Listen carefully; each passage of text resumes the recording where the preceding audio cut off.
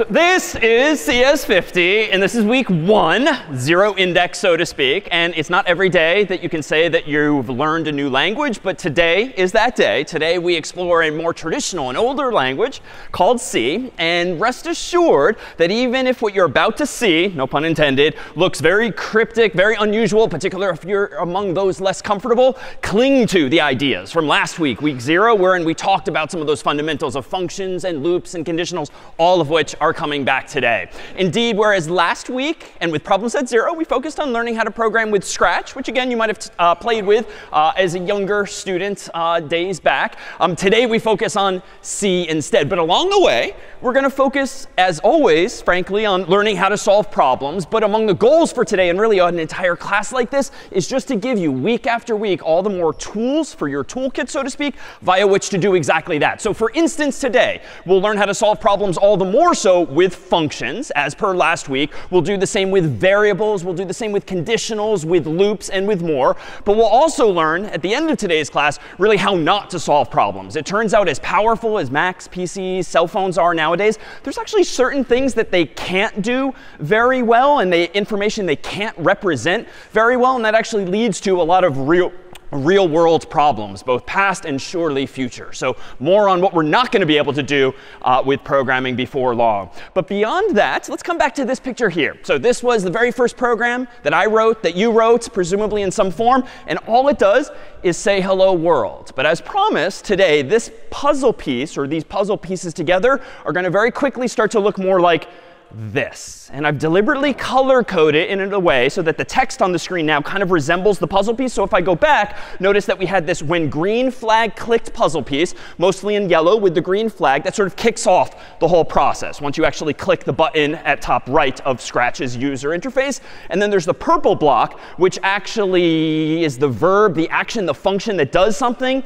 So if I bring us back over to what we're about to see today, there's going to be some boilerplate, so to speak, some orange text here on the screen that for now you just kind of type and take for granted, like you need to write your code like that. But more interesting is going to be the purple. And we're going to see today that the function previously called say in Scratch is now called printf in this language called C. But in white here, you'll see similar text to our white oval last week, whereby that's where user input, like your input as the programmer, can actually go. So there's a lot of distraction. And honestly, it's these kinds of things that tend to distract and get frustrating early on when learning to code for the first time. But the ideas, most importantly, are going to be the same. So how are we going to go about using this? Well, it turns out, like last week, you're going to start writing something called source code. So code as we know it, quote unquote, is more technically called source code. That's what you and I as humans actually write. And indeed, it might look a little something like we just saw. But unfortunately, computers only speak this binary, zeros and ones, more properly known as machine code. In other words, those same patterns of zeros and ones, last week, someone guessed print out hello world on the screen. Because one of those patterns is an H. Another pattern is an E, an L, and an O, and so forth. And then other patterns of those zeros and ones are commands or instructions to the computer that literally say, show HELLO, comma, world on the screen. But machine code would not be nearly as much fun to write if it were indeed in zeros and ones entirely for us. Ideally, you and I are going to write source code, which conceptually is sort of up here, high level, but we're going to need a program to convert it to the lower level machine code so that we don't spend our lives actually having to read and write zeros and ones, which back in the day, kind of in yesteryear, you kind of sort of did with things called punch cards and holes on physical sheets of paper. We're beyond that because after years and years of innovation, folks have given us higher level languages instead. So here's what we're going to need to do today. If at the end of the day, you and I are writing source code, but we want machine code as output, we need something in the middle that's going to convert that source code to machine code. You and I are not going to have to learn or talk about really anymore zeros and ones. And the type of program we're going to start using today and introduce you to is called a compiler. So a compiler is a program that translates one language to another. And it can be any two languages, but today and often we'll talk about it in the context of source code to machine code. So this is Apple or Google or Microsoft or folks from other companies or even volunteers who have written software that do this conversion. You and I are essentially going to download a free compiler and use it to actually get our computer to understand the source code that you and I write in these higher level languages. So where are we going to do that? Well, we could actually give you instructions and you could download the appropriate free open source software onto your own Mac or PC. The reality is that creates so many technical support headaches because we all have slightly different computers. We all have slightly different versions of Windows or Mac OS or Linux or other operating systems. And that too tends to be a distraction at the beginning of any course like this or learning programming. So we're going to use the cloud instead. We're going to use a URL of the form https://cs50.dev. And what this will do for you is put inside of your browser window absolutely everything you need for the course. But it's going to use software called Visual Studio Code, otherwise known as VS Code, that's actually free itself. It's very popular in industry. It's what real programmers use every day. But it's a cloud-based version thereof. And so everything will just work for you out of the box. But toward the end of CS50, the goal is going to be to get you off of CS50's infrastructure, to get you to download this freely available software onto your own Mac or PC if you so choose, so that those training wheels, so to speak, can come off. And then even if you never take another class again, you don't need any class's infrastructure moving forward. You'll have everything you want and need on your own Mac or PC. But for now, it'll save us a bit of time. So in just a bit, I'm going to go to that URL myself on my computer. And I and you will see a user interface that looks a little something like this. The colors might be different based on your settings. Fonts might be different and so forth. But in general, it consists of a few different regions. So over here at the top is where we are going to start writing code today. So it's a tabbed interface like any number of programs nowadays. And this is that same C code we saw a moment ago. So this is where in a moment I'm going to start to type it. Over here at the bottom is what we're going to call a terminal window or a console. And the terminal window is where we're going to type commands for compiling our code, for running our code. And we'll see today a contrast between a graphical user interface, or GUI, which has menus and icons and things you click and are very familiar with, versus a command line interface, or CLI. And so we're using both of these together. And command line interface just means down here, you only use your keyboard. You can click, click, click if you want with your mouse. It's not going to generally do much because a command line interface takes commands at the keyboard. So in a weird sense, it's going to feel like taking a step backwards from the Macs, the PCs, the iPhones, and Android phones we all have, which are very graphical. But it turns out once you become a computer person or a programmer, you can be a lot more productive, a lot more efficient, I dare say, by learning to harness a command line interface and using both types of interfaces for what each is good at. So more on that in just a bit. Over here at left, you're going to see soon a folder interface like Mac OS or Windows, where any of the files or folders we create in CS50 are going to end up as well. So it gives you sort of the best of both worlds. You can point and click on the left, or you can type commands at the bottom, as we'll soon see. And then along here is the so-called activity bar, where there's just VS Code specific features, but also CS50 specific features. And if you're in your own version of CS50.dev, you click through in the ... menu or zoom out so you can see everything. You'll see CS50's own rubber duck, virtually speaking, that will be there throughout the course to answer any and all of your questions as well. So more on that soon too. So here's the code that I propose that we write first, just like we wrote our very first Scratch program to say hello world. So let's go ahead and do exactly this. I'm going to switch over to this screen here where I've already logged into cs50.dev on my computer. And just to keep the focus on the code, I've hidden the activity bar. I've hidden the file explorer, so to speak. So you're seeing here the area where all of my tabs are about to go, and the terminal window where all of my commands are going to go. But I've just simplified the UI to keep our focus on the interesting parts for now. So how do I go about actually writing and compiling and running some code? Well, the teaser is going to be these three steps. One of these is a command called aptly code. And code is just going to let me to open or create a new file, like a file called hello.c. Make is going to be, for now, my compiler that allows me to make the program, that is, convert source code into machine code, so from C to zeros and ones. And then weirdly, but we'll soon see why, /hello is going to be the command to run my actual code. So the textual equivalent of like double clicking on a Mac or a PC icon or tapping an icon on your phone. So that's it. These three commands are going to allow me to write, to compile, and to run code ultimately. So let's go ahead and do that. I'm back in my VS Code interface. I'm going to go ahead and run code hello.c. And notice a couple of details here. So one, there's this weird $, which has nothing to do with currency, but it's just a common convention in the programming world to represent your prompt. So if I ever say go to your prompt, we really mean go to your terminal window, go to the $, and the $, is where you type the command. Sometimes it's a different symbol, but the $, $sign is conventional. Now that I've typed code space hello.c, I'm going to go ahead and hit enter. And maybe not surprisingly, this gives me a brand new tab, a new file, if you will, called hello.c. And just like Word documents have their own file extension, like docx, and Excel files have .xlsx, and PDFs have .pdf, and GIFs have .gif, and so forth, so do C files have a file extension by convention that is .c. Now, a couple of minor points. Notice that by convention, I'm almost always going to name my files in lowercase. By convention, I'm never going to use spaces in my file names. And my file extension 2 is going to be lowercase. Long story short, accidentally hitting the space bar or using file names with spaces just tends to make life harder when you're in a command line environment. So just beware. Silly, stupid things like that. So all lowercase, no spaces for now. So my cursor is literally blinking because the program wants me to write some code. I'm going to do this for memory. It'll take you presumably some time to acquire the same instincts. But I'm going to go ahead and type this first line here, pronounced include standard io.h. More on that soon. Int main void, with some parentheses thrown in. Notice what's about to happen here is a little interesting. In the code I want to type, I want what we'll call curly braces, the sort of squiggles that you don't use often in English at least, but are there on your keyboard somewhere. But notice what VS Code does, and a lot of programming environments, is it finishes part of my thought. So I'm only going to type a left curly brace, but notice I actually get 2 of them. And if I hit enter, notice that not only does it scooch one down a bit, it also indents my cursor. Because just like with pseudocode last week, whenever you're doing something logically that should only happen if the thing above it happens, similarly is indentation going to be a thing when we actually write code. So VS Code and programs like it just try to save us keystrokes so I don't have to waste time like hitting the space bar or hitting tab or sort of wasting my human time like that. All right.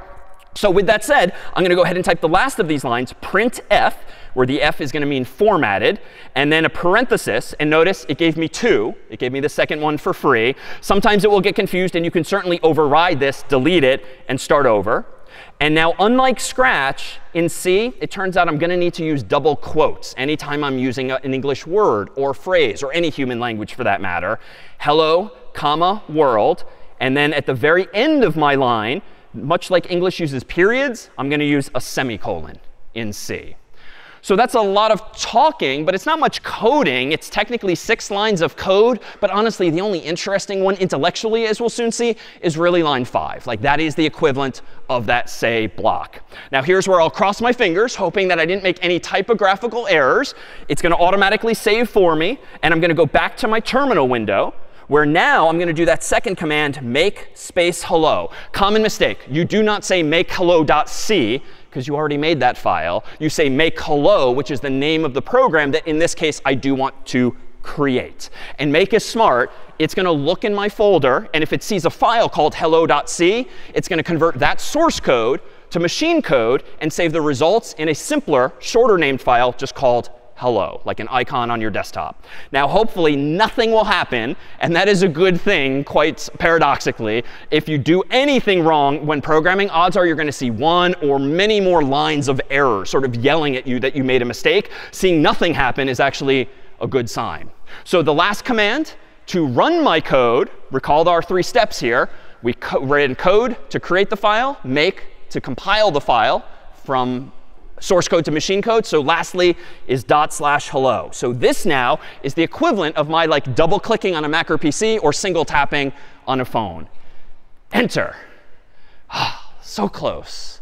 All right, it's pretty good. I got the HELLO, comma, space world, but there's something a little stupid about my output. What might rub some of you aesthetically the wrong way? Yeah. Yeah, so the $sign looks like I was like, hello world, $sign in my output. But no, that's just kind of a remnant of my prompt starting with a $sign. And this is a little nitpicky, but this just doesn't feel right, doesn't look right. It's not quite correct. So how can I go about fixing this? Well, here's where, at least initially, it's going to take some introduction to like just new syntax in C to fix this. Like the simplest instinct might be to do this. Well, let me just hit enter like that. But this should soon, if not already, rub you the wrong way. Because in general, we're going to see that programming in C and in Python and other languages tends to be line-based. Like you should really start and finish your thought on one line. So if you're in the habit of hitting enter like this and sort of finishing your thought on the next line, generally programming languages don't like that. So this is, in fact, not going to do what we expect. And just to show you as much, I'm going to do this. Let me go back to my terminal window here. I'm going to rerun make hello after making that change, enter, and there we have it, like the first of our erroneous outputs. And it's yelling at me, it's missing a terminating character, and there's some red in here, some green, drawing my attention to it. Sometimes these error messages will be straightforward. Sometimes you're going to like rack your brain a bit to figure them out. But for now, I've kind of spoiled that obviously enter is not the right solution. So let me clear my terminal window just to hide that error. Let me delete this. And let me propose now that I add this incantation here. So \n, it turns out, is going to be the sort of magical way of ensuring that you actually get a new line at the end of your output. So let me go ahead now and rerun make hello, because I've changed my code. I need to now recompile the source code to new machine code. /hello, and now there is the canonical hello world program that I hoped to write in the first place. So for now, don't worry about the include. Don't worry about the standard IO. Don't worry about int or main or void or the curly braces. Focus primarily on line 5 here. And over the course of today and next week, we'll start to tease apart the other characters that for now you should take at face value. Questions, though, on any of the steps we've just done? Yeah?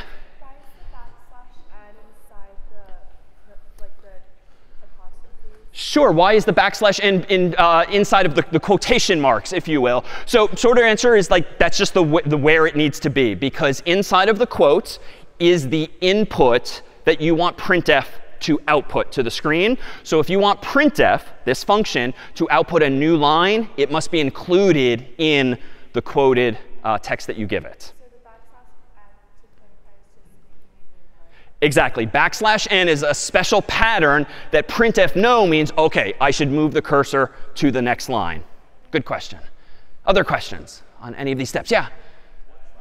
A good question. So what if you actually want to print \n? Things get a little tricky there. Let me go ahead and propose that we do this. So it turns out, and this is often the case in programming, when you want a literal character to appear, you actually put another \n in front of it. But this is not going to be something we do often. But there is, in fact, a solution to that. But let me propose that beyond that now, we sort of compare it against what we've actually done. So here is the first Scratch program we wrote with the green flag there.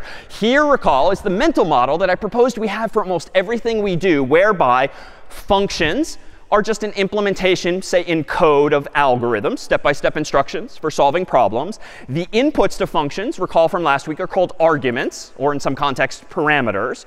And sometimes functions can have side effects. Like last time with Scratch, there was the speech bubble that magically appeared next to the cat's mouth as a sort of side effect of using the say block. So just like this, then, we had the white oval as input. The say block was the function last week, and then we had this here side effect. Well, how do we compare these things left to right? Well, here's the say block at left. Let's compare now to the C code at right. Notice a couple of things to sort of adapt from Scratch to C.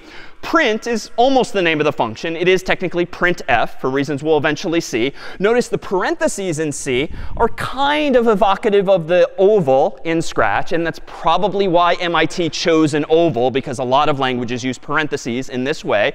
You still write hello world, just as we did last week in Scratch. But per our demo thus far, you do need the double quotes, and double quotes, not single quotes, double quotes on the left and right. And in order to get that new line, you need the \n. And one more thing is missing.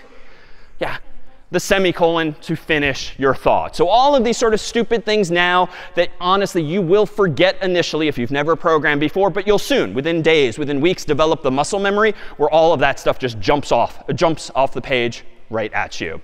All right, so these escapes, this \n is generally known, just so you know, as an escape sequence. And so \n allows us to specify a character that might otherwise be hard to type.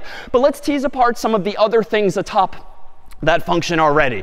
So include standard.io.h. It turns out that in C, a lot of the functionality that comes with the language is tucked away in separate files. So if you want to use certain functions, you have to tell the compiler, hey, I want to do some standard input and output. Like, I want to print some things on the screen. And that's because, for now, you can think of printf as living in this file, standard.io.h. That's a bit of a white lie for now. But in standard.io.h is essentially a declaration for printf that will teach the compiler how to print things to the screen. So #include here simply tells the compiler, before it does anything else, essentially go ahead and find on the local hard drive a file called standard.io.h and kind of copy paste it there. So I know now about printf.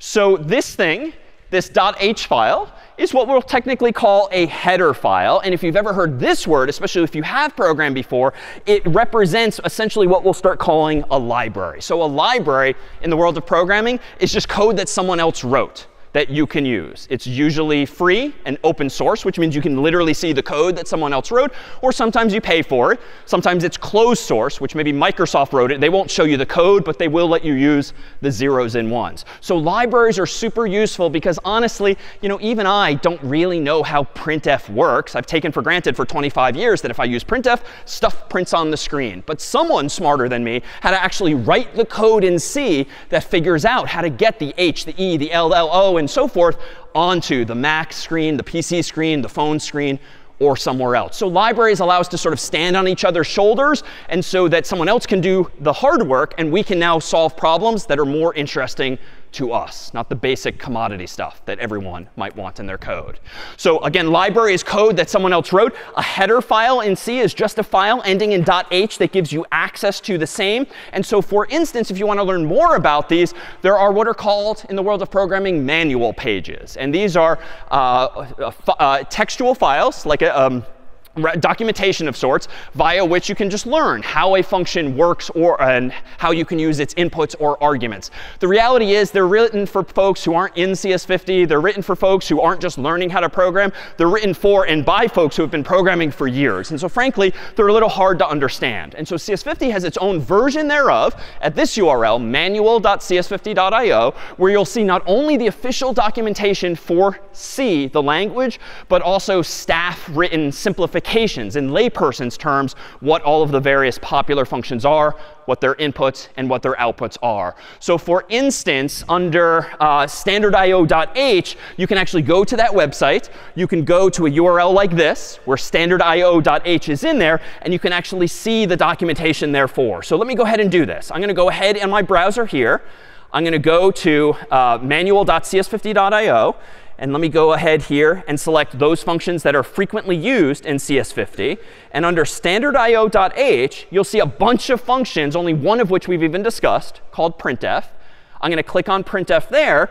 And you'll see an interface that at first glance might be a little overwhelming, but it's going to start to look more and more familiar. So first of all, you'll see that if you want to use printf under synopsis, you need to include this header file. Like, you literally copy and paste that line into your own code. You'll also see this, which for now is a bit arcane, but this is kind of a hint as to what the function is going to look like. But more on that soon. But more importantly, you can read a description about it. And because these descriptions, when you're in less comfortable mode, are written by me and the course's teaching fellows, teaching assistants, and course assistants, you'll find them to be much more in layperson's terms. And so long story short, rely on this site when you want to learn how to use some function and also what other functions exist. In fact, if I go back to the main page here, you'll see that there are all of these functions, like, are frequently used in CS50, and there's hundreds more that come with C. But learning a programming language is not about learning all of those, but rather just getting a sense of where you find answers to questions when you do want to try something new.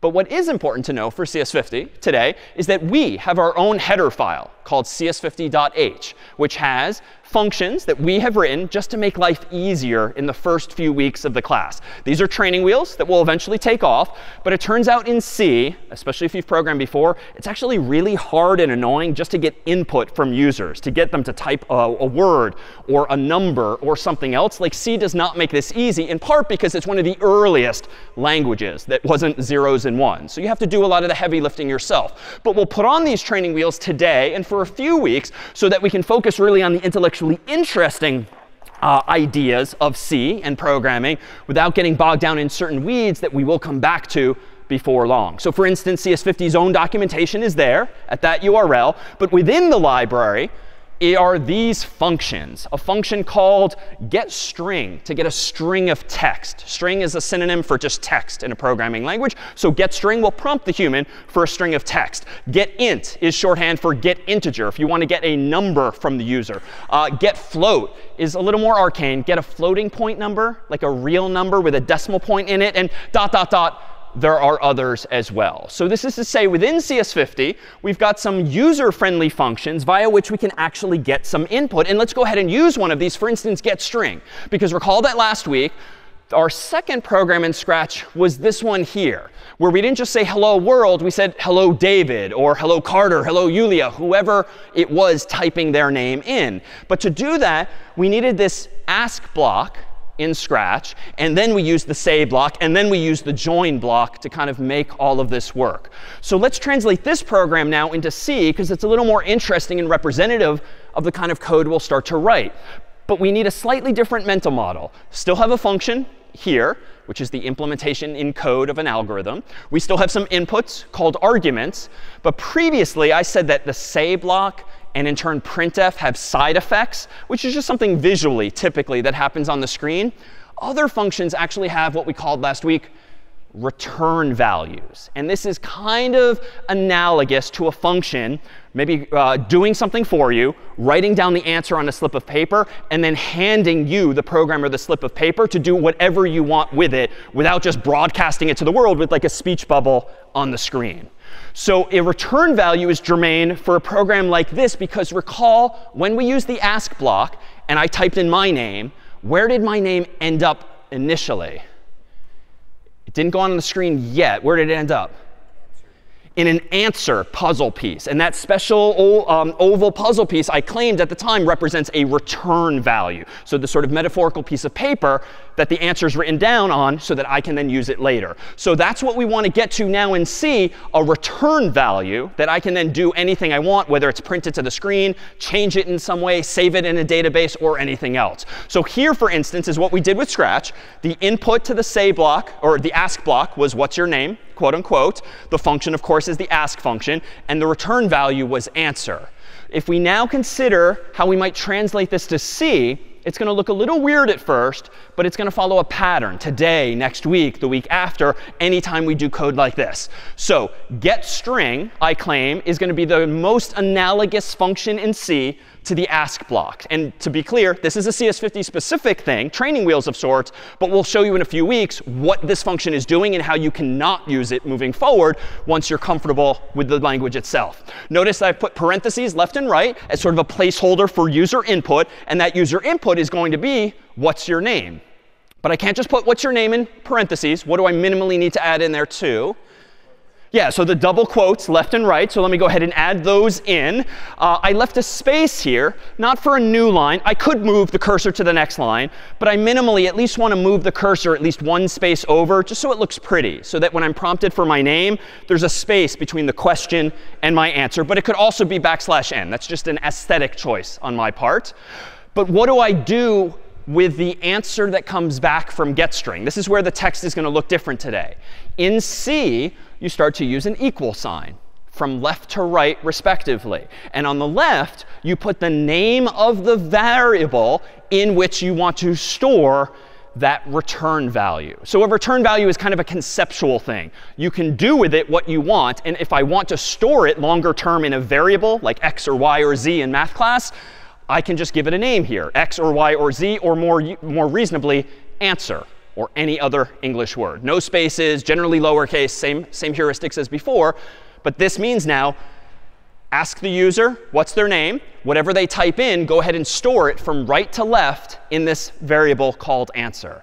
But C's not done with us yet. If you've learned Python or certain other languages, you'd kind of be done writing code at this point. In C, though, you additionally have to tell the compiler what type of variable you want to use. So if it's a string of text, you say string.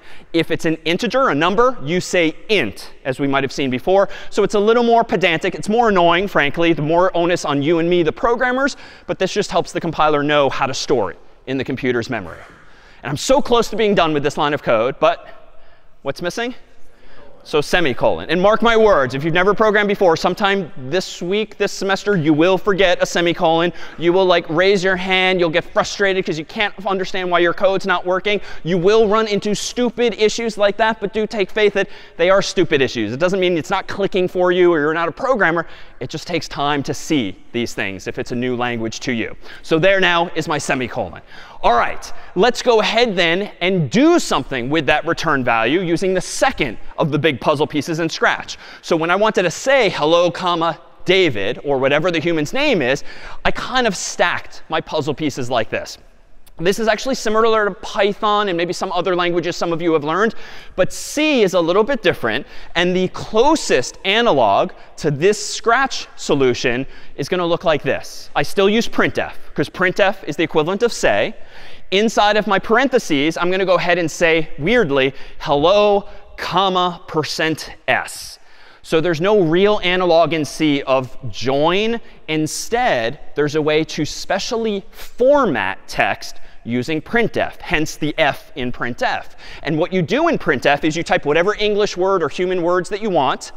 You then use %s as a placeholder. If you want a string of text to be added to your own text, you literally write %s. And let me anticipate a question from the crowd. How do you print out %s? There's a solution to that too, if you literally ever want to print out %s. But it's deliberately a weird choice of characters so that the probability that we ever need to type this ourselves is just low, that no one really worries too much about it.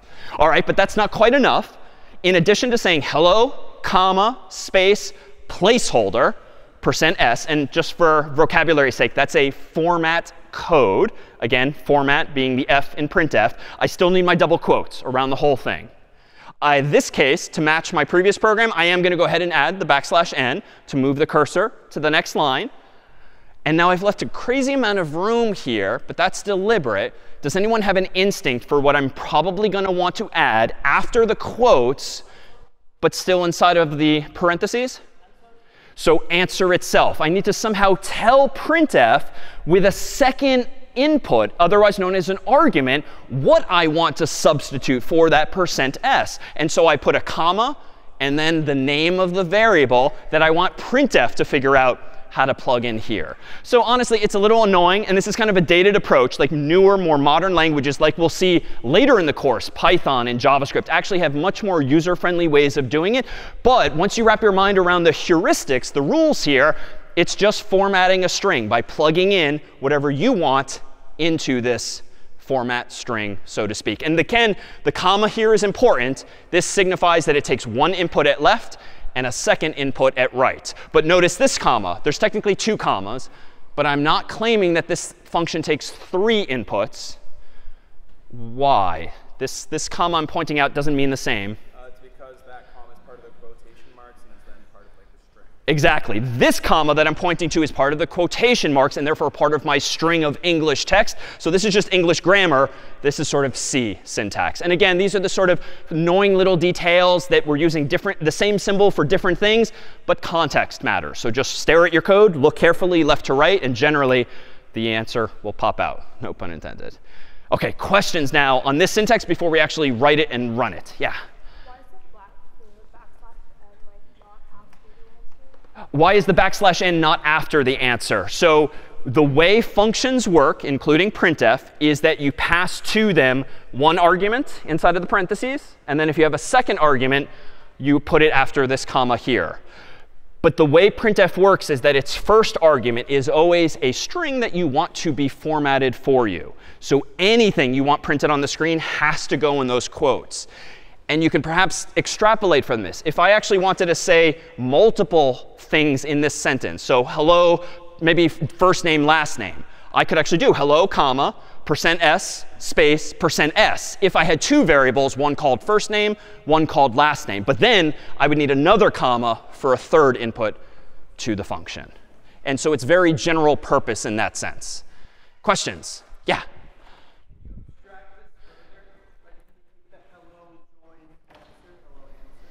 OK, so can you abstract away the format string itself, hello, comma, answer? Short answer, yes, but not nearly as easily in C as you can in other languages. So that's why we're keeping it simple for now. But you're going to love something like Python or JavaScript, where a lot of this complexity goes away. But you'll see also in Python and JavaScript and other languages, they still are inspired by syntax like this. So just understanding it now will be useful for multiple languages down the line. All right, so let's actually do something with this code rather than just talk about what it might be doing for us. Let me go over to, for instance, VS Code again. And I'm going to go ahead now and remove this middle line of printf. I'm still in my same file called hello.c. I'm going to clear my terminal window just to eliminate distraction. And to do that, I can literally type clear. But this is just for aesthetic's sake. That's not functionally that useful. Or you can hit Control-L to achieve the same on your keyboard.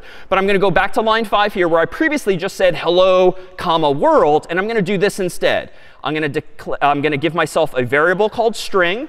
I'm going to give myself a variable called answer, the type of which is string. I'm going to set it equal to whatever the return value is of getString, asking an English question, what's your name, question mark, with just a single space, just to move the cursor over, followed by a semicolon. Then I'm going to go ahead and say printf, quote unquote, hello, comma, placeholder, \n, close quote, comma, and then what goes here again? This is where answer goes. And then I just need to semicolon on the right of that. But I think now that I'm done. But let me point out a couple of details. This got very colorful, very pretty quickly. And it's not like the black and white code I had on the screen a moment ago. This is because what programs like VS Code do for us is it pretty prints, or rather it syntax highlights our code for us. So syntax highlighting means just add some colors to the code so that different ideas pop out. So you'll notice, for instance, that printf here, getString here are in purple because they represent functions, just like the say block. Here, what's your name, quote unquote, in VS Code is a light blue instead of white, but it's still going to be consistent if I use strings of text elsewhere as well. So I didn't type anything special. This isn't like Microsoft Word or Google Docs where I'm highlighting and changing colors of things. This is all happening automatically, but it's just Unicode text. It's just being interpreted automatically and having these colors applied so that things pop out more usefully visually. Now, I've unfortunately made a mistake, but I'm going to deliberately induce this one, because you too will probably make this mistake. I'm going to go ahead and run make hello again, because I've changed my code. So I have to regenerate the machine code from the new source code. But unfortunately, when I hit enter now, my God, the errors don't even fit on the screen. So let me make this bigger. I'm going to click the little caret symbol here just to make my terminal bigger for just a moment. And you'll see that there's like more lines of errors than there are of code that I actually wrote, often which is written pretty arcanely, again, for programmers who've been writing code for 10, 20 years. But there are some details that pop out. So notice the problem is definitely with hello.c. So great, it is my fault. This syntax here means that line 5 is the problem. And this next 5 means character 5. So you can literally like triangulate your bug, your mistake, by going to line 5 and then over 5. And it's somewhere in that area. Specifically, the area is use of undeclared identifier string. Did you mean standard in? I don't think I did. Like, I do want string. And then there's some other complexity here. But what's important here is not the specifics of this error, but really the implication that it doesn't recognize the word string or getString. Now, why might this be? Yeah?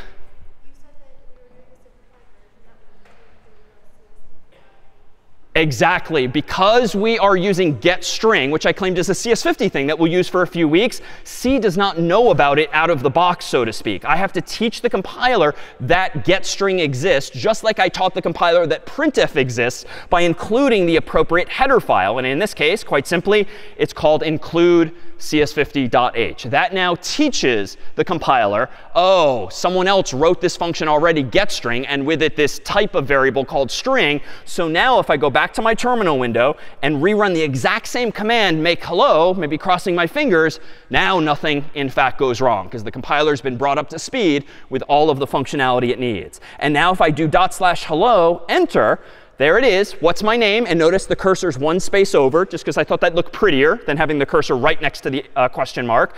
DAVID as my input, and enter. And hello, comma, David. All right, questions on any of this code thus far? Questions? Any of the code? No? All right. So let's introduce some other functionality into the mix. It turns out that there are other types of data, other types of variables in the world, not just strings, but indeed, per before, we have things called integers, int for short, floating point values, float for short, and a few others as well. So rather than only focus on string, let's get a little more interesting with numbers here and see what we can do with something like integers, again, int for short, by taking a look at not getString as before, but now how about getInt? And for this, I'm going to give us a few other tools in our toolkit. Those format codes to which I alluded earlier, like %s, fortunately are pretty straightforward. And here is a list of most of the popular format codes that you might ever care about with printf. In particular, we saw %s for string. And you can perhaps guess which one we're going to use for integers. Yeah, so %i is what we're going to use for integers. And this is the kind of thing that you can consult in the manual pages or a slide like this. There's only a few of them that you might frequently use. But let's go ahead and use integers in a more interesting context, not just using functions, but let's revisit this idea of conditionals. And conditionals in Scratch were like these proverbial forks in the road. Like, do you want to do this thing or this thing or this other thing? It's a way of making decisions in a program, which is going to be super useful and pretty much omnipresent in any problems that we try to solve. So let me give you a few more building blocks in C by doing the side-by-side comparison again. So here in Scratch is how we might say if two variables, x and y, are one is less than the other, then go ahead and say, quote unquote, x is less than y. So kind of a stupid program, but just to show you the basic syntax for Scratch, this is how you would ask the question. If x is less than y, then say this. So say is the function, if is the conditional, and the green thing here we called what? What do we call it? Yeah. A Boolean or a Boolean expression, which is just a fancy way of saying a question whose answer is true or false, yes or no, 1 or 0, however you want to think about it. In C, the code's going to look like this. So it'll take a little bit of muscle memory to develop, but you're going to say if. Then in parentheses, you're going to say x less than y, assuming x and y are variables. You're then going to use these curly braces. And then if you want to say, quote unquote, x is less than y, in C, what function should we use here? Presumably. So printf. So printf, quote unquote, x is less than y. So it's a bit of a mouthful, but again, notice the pattern. Name of the function is printf. In the parentheses, left and right, is the argument to printf, which is, quote unquote, x is less than y. And again, just for aesthetics, to move the cursor to the next line, which you don't have to worry about in Scratch, because everything's in speech bubbles, we're adding a \n as well. So notice that these curly braces, as they're called, much like the orange puzzle piece here, are kind of like hugging the code like this. And I'll note that technically speaking in C, if you only have one line of code inside of your conditional, you can actually omit the curly braces altogether, and the code will still work. If you have one single line of code, why? Just saves people some keystrokes. If you have 2 lines, 3 lines, or more in there, you need the curly braces. But I'll always draw it with the curly braces in class so it resembles Scratch as closely as possible. As an aside too, some of you who have programmed before, you might be cringing now because like you really like your curly brace to be over here instead of here. Like that too is a stylistic choice, and we'll talk too about this in the class. Aesthetically, stylistically, there's certain decisions we can make, but generally in a class, in a company, you as a student or an employee would simply standardize on one set of rules, so to speak. So we'll use these rules for formatting our code in class consistently. All right, any questions on this snippet of C code? All right, a couple of others then. So here is how in Scratch we might have a two-way fork in the road. If x is less than y, say x is less than y, else say x is not less than y. In C, it's going to look pretty much the same, but notice I'm adding an else keyword here with another set of curly braces. I'm going to have a couple of more printfs, but in C, even though it's clearly keyboard based, it's just text, no more puzzle pieces, it's kind of the same shape, so to speak, and it's definitely the same idea. So it's following a pattern. What about a three-way fork in the road? If x is less than y, then say x is less than y. Else if x is greater than y, say x is greater than y. Else if x equals y, then say x is equal to y. Well, you can probably see where this is going on the right-hand side. It looks almost the same. In fact, if I add in the printfs, it's really almost the same, at least logically. But there is at least one curiosity. Seemingly a typo, but it's not this time. Yeah. Yeah. The double equal signs does not match Scratch, but it's not, in fact, a bug or a mistake in C. Anyone have an intuition for why I did use 2 equal signs instead of 1 here? Yeah. Exactly. Well, otherwise it would be mistaken for a variable, specifically assignment of a variable. So recall that in previous code, when we used the getString function, we used an equal sign to assign from right to left the value of a variable. And that's a reasonable decision. Equal kind of means that the two should ultimately be equal, even though you think about it from going right to left. Unfortunately, the authors of C kind of painted themselves into a corner, and presumably decades ago when they realized, oh shoot, we've already used a single equal sign. How do we represent equality of 2 values? The answer they came up with was, all right, we'll just use 2 instead. And thus was born this decision. Is it the best one? Who knows? Crazy enough, in other languages like JavaScript, you have not just 1, but 2, but also 3 equal signs in a row to solve yet another problem. So reasonable people will disagree as to how good or bad these decisions are. But in C, this is what you must do. But there's an bad design decision here too. It's still correct, the code, left and right, but I bet I could critique the quality of the design of both the Scratch code and the C code for reasons what?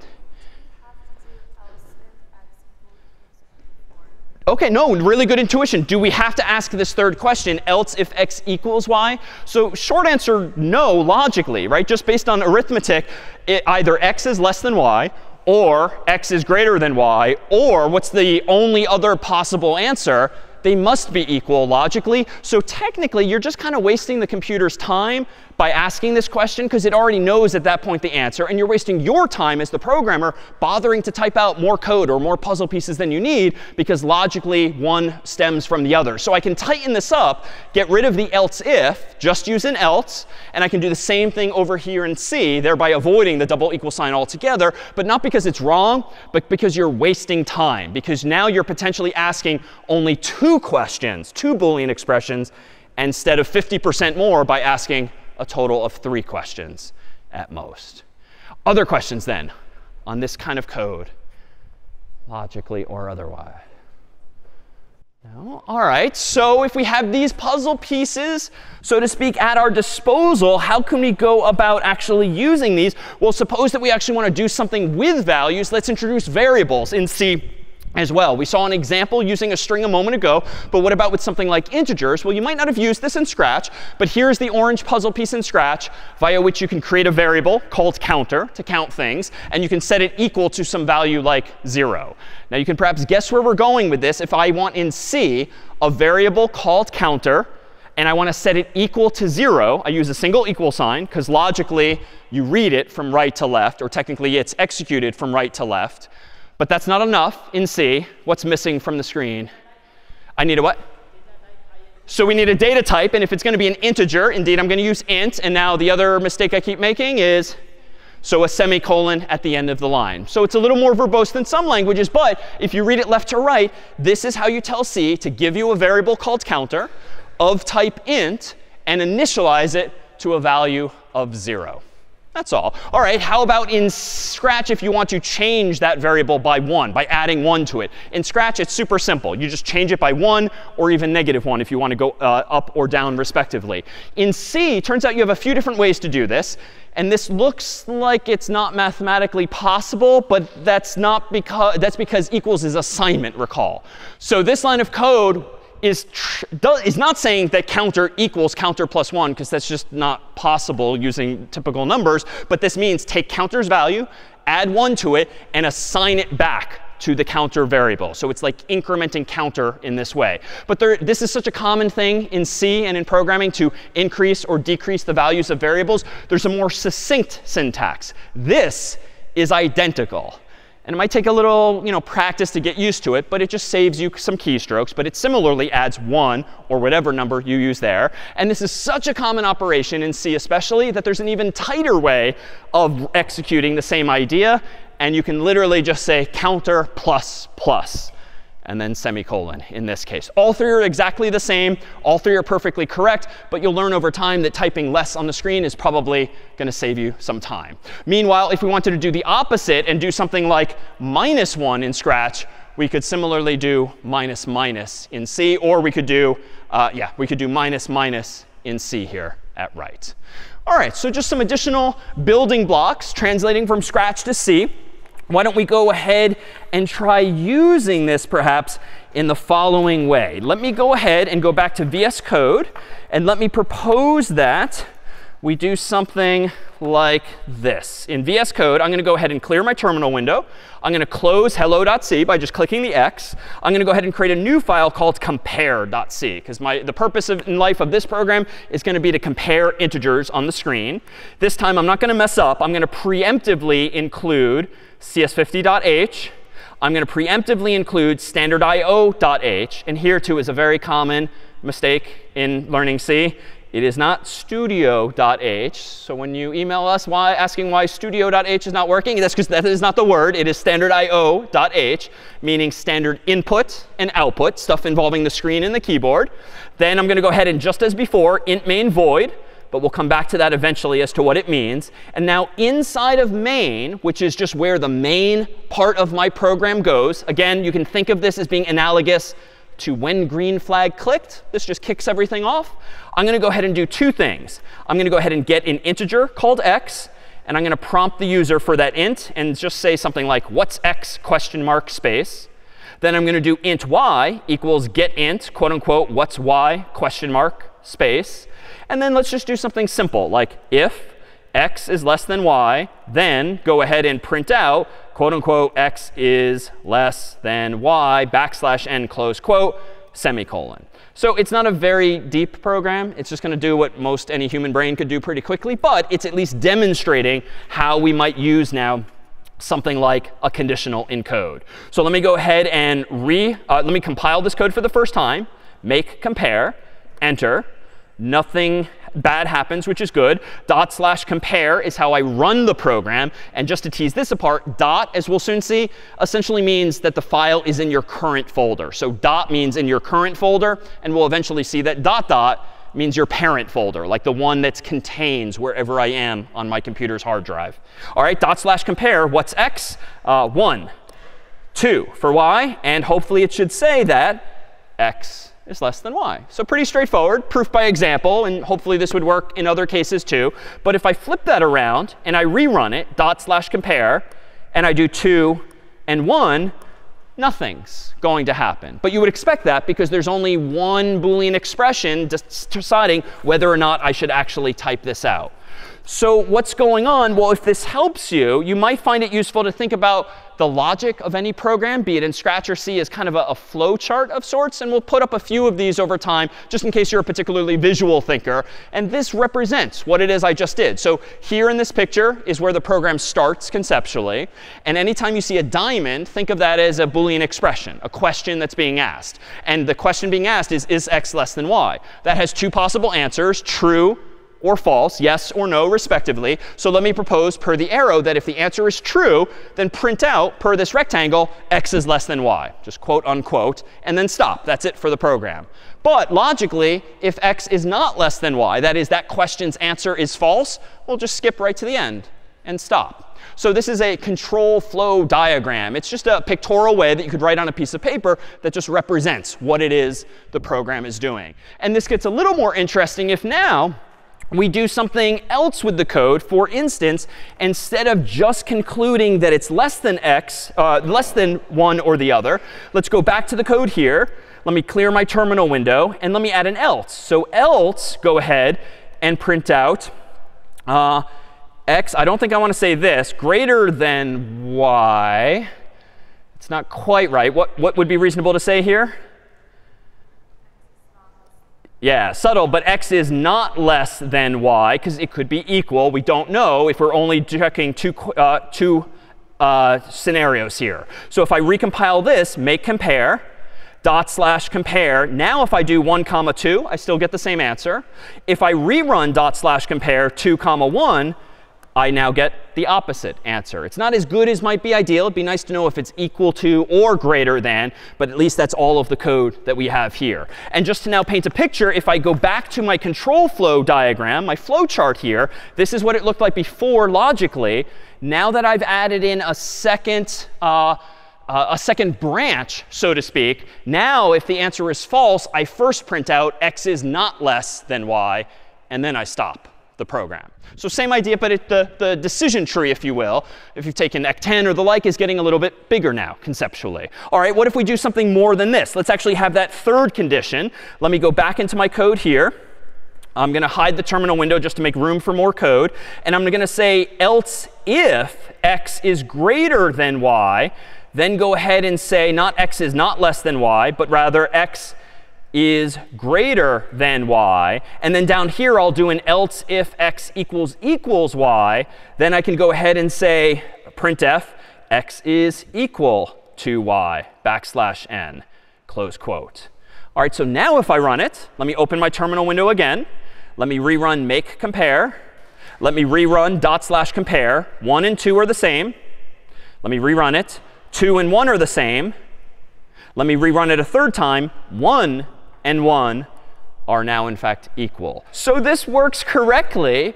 But why did I make a point of using these else ifs? Put another way, couldn't I just make my life a little simpler and just say, if this, then that. If this, then that. If this, then that. Just ask all three questions. Keep the code simple. Don't bother with these else's.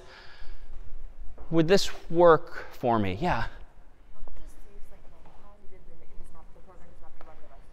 Yeah, so it saves a little bit of time because in this case, just like in English, this is like asking 3 separate questions. And it's not harnessing any information from previous questions in order to decide whether you should bother asking that other question. In other words, if x is less than y, and you already figured that out because it's 1 and 2 respectively, you're going to print this. Why would you waste time asking this question when it's not going to be true? Why would you waste time asking this question when it's not going to be true? And so the point I wanted to make here, which is that if we visualize that particular design, what the flow chart looks like is actually this. And let me zoom in at the top. If you ask the question, is x less than y? Well, you're going to go ahead and say x less than y. Then if you go down to the next question, you're still going to ask, is x greater than y?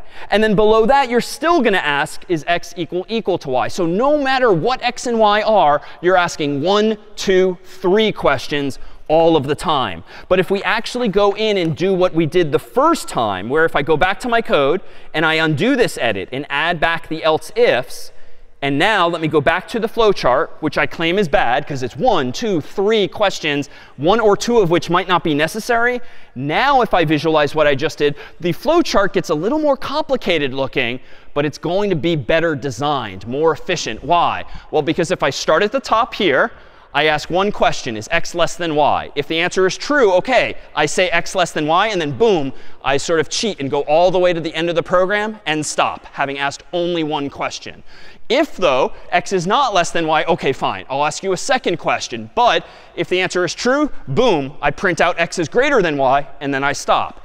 And only in a perverse case where x actually equals y, which I'm going to claim is very unlikely or infrequent, only then am I going to ask 1, 2, 3 questions to figure out whether or not to print something at all. So this is what we mean by distinguishing between correctness of code, because it's still correct, but this version is better designed. Because hopefully you're going to go down this branch or this branch rather than the longest one frequently.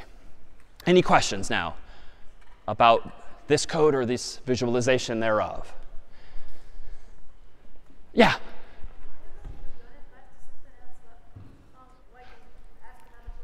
A perfect segue. Why did I bother, though, even asking this question? Don't need to, because when I hit this button, hopefully I have the right slide in place. This would be even better than that design. So thank you for teeing that up. This is the same picture. It sort of got bigger because there's fewer nodes, fewer shapes in the picture. Notice that if x less than y, boom, we say as much and we stop. If x is not less than y, but it's greater than y, boom, we stop. Or if it's not greater than, we immediately conclude x indeed is equal to y, and again we stop. So this picture is about as efficient and as well designed as we can make our logic. That's about as good as we can solve this problem. So if I go back to my code now to make my C code match that, the only thing I need to do is stop wasting the computer's time. Don't ask that third question. Just logically, mathematically conclude that, of course, it's going to be equal at that point in the story. All right, any other questions on it? Sorry, a little louder?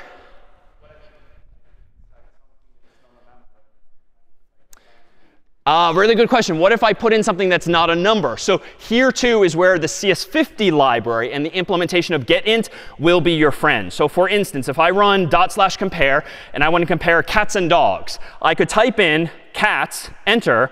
It's just going to prompt me again and again. It's not going to let me type in dogs either. It's going to force me to give it an integer. C does not do that by default. And in fact, as we'll soon see over the course of CS50, C is actually a very dangerous language at the end of the day because it just trusts that the human is doing what it wants.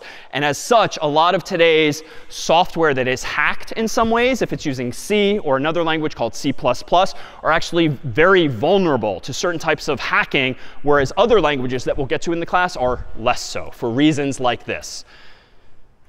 All right, so besides this, let's consider just one other data type. How about? So besides strings, besides chars, there's some others on this list here. Sorry, besides strings, besides integers, there's this other data type here in C known as a char for a single character. So here, let me just tease this apart. A string is indeed a string of text. It is 0 or more characters together. A char is always precisely one character. Not all languages bother distinguishing between like a single character and a string of characters. But in C, a string is typically multiple characters, but technically it could be 0. Coincidentally, it could be 1. But it's capable of being more. But a char is literally, as the word implies, a single character. All right, given that, notice that in the CS50 library, besides getString, besides getInt, we also have getChar. So another handy function for just getting a single character from the user. Now, why would it be useful to get a single character from the user? Well, what if you're just doing something that you and I do pretty frequently when you install new software or fill out some form?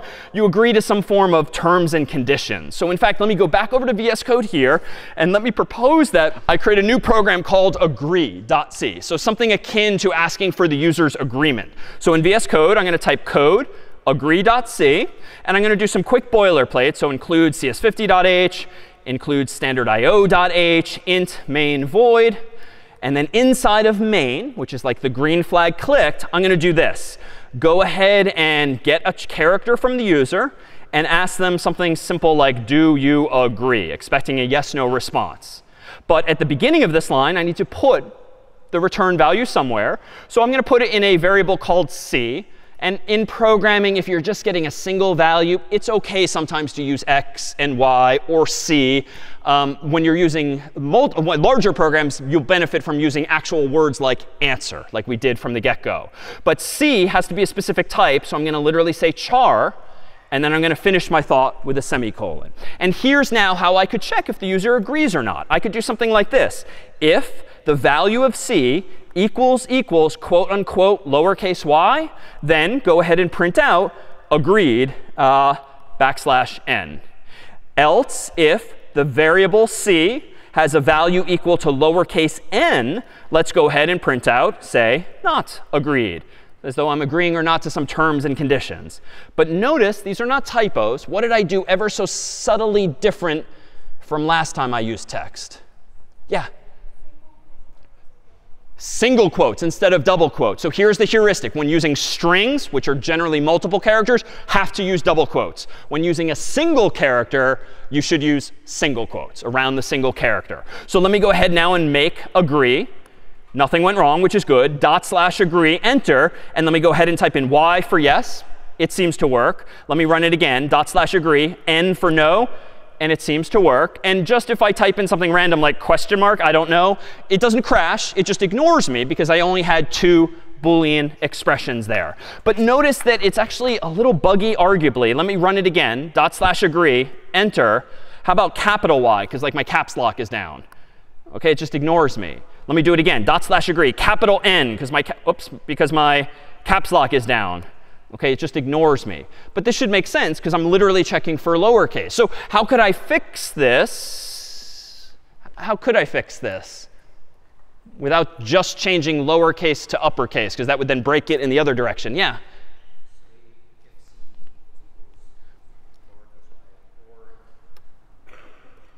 Yeah, let's just add another branch here, so to speak. So if variable c equals capital Y, then I can go ahead here and say printf agreed.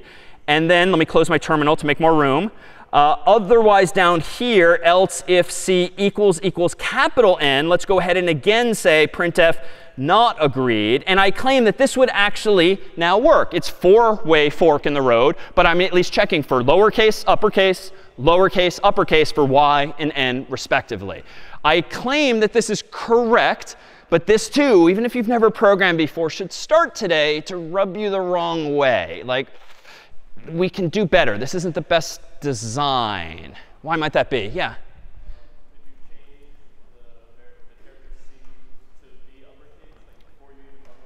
Ah, clever. So could we change the variable c to just be forced to uppercase or maybe forced to lowercase, no matter what the human types? We just do that ourselves. So that way we can just simplify this again to two possible scenarios. I love that, but we haven't seen any functions yet in C that would let me change things to uppercase or lowercase. So we'll get there, but a good instinct and correct. Other thoughts? So we could use or in some sense, like a logical or. Like, what I don't like about this, to be clear, is that it's repeating itself. And like, there's this principle in programming and in life in general, like, don't repeat yourself unnecessarily. And by that I mean I literally have the same line 10 as 14. I have the same line 18 as 22. And if anything, one, I literally wasted twice as much time as I needed to. Put another way, per our discussion of Scratch, what if I go in and just change something like, I want to be more excited, like agreed? Well, I might forget to change it in the other place. And let's just claim for today's purposes that that looks stupid. It's a bug, because I want them to be consistent. So don't invite situations where you might change something in one place but not another. Just only write it in one place total. So I like this idea of oring things together. So let me go ahead and delete what I just did. And just to be clear, too, while this is on the screen, when you highlight code in VS Code, based on how we've configured it, these dots just show you how much I've indented. Because in C, stylistically, the convention is generally to indent 4 spaces and maybe 4 more spaces. So those dots just help you count without having to manually eyeball things yourself. But let me delete those lines.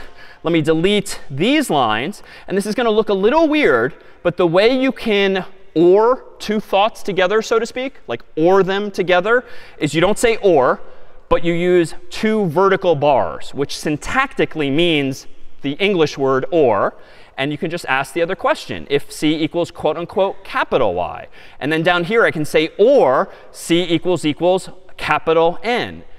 So it adds a little more code to each of those lines, but it doesn't add redundancy because I've not duplicated my printf. I've not added more curly braces unnecessarily. Now, as an aside, there's the opposite of or, logically, is the word and. Just so you've seen it, I could do this. Ampersand, ampersand in C is how you express that the thing on the left must be true and the thing on the right must be true. But why would this make no sense in this context of line 8? Yeah, like, at least to my knowledge, like, a character can't be both lowercase and uppercase. That just makes no logical sense. So indeed, or is what we want in this case. Other questions?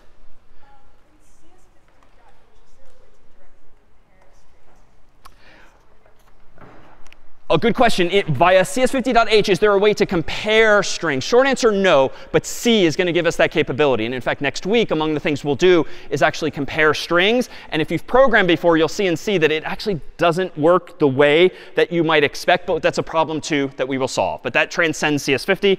That's a question for C. Other questions on this kind of logic? Just to make this real, then, like, anytime you click one of those EULAs or like terms and conditions on a form in a piece of software, like, odds are there is code as simple as this underneath the hood. Maybe it's graphical, maybe it's checking for you clicking this button or maybe hitting the enter key, but underneath the hood is presumably some kind of conditional checking for those kinds of outputs.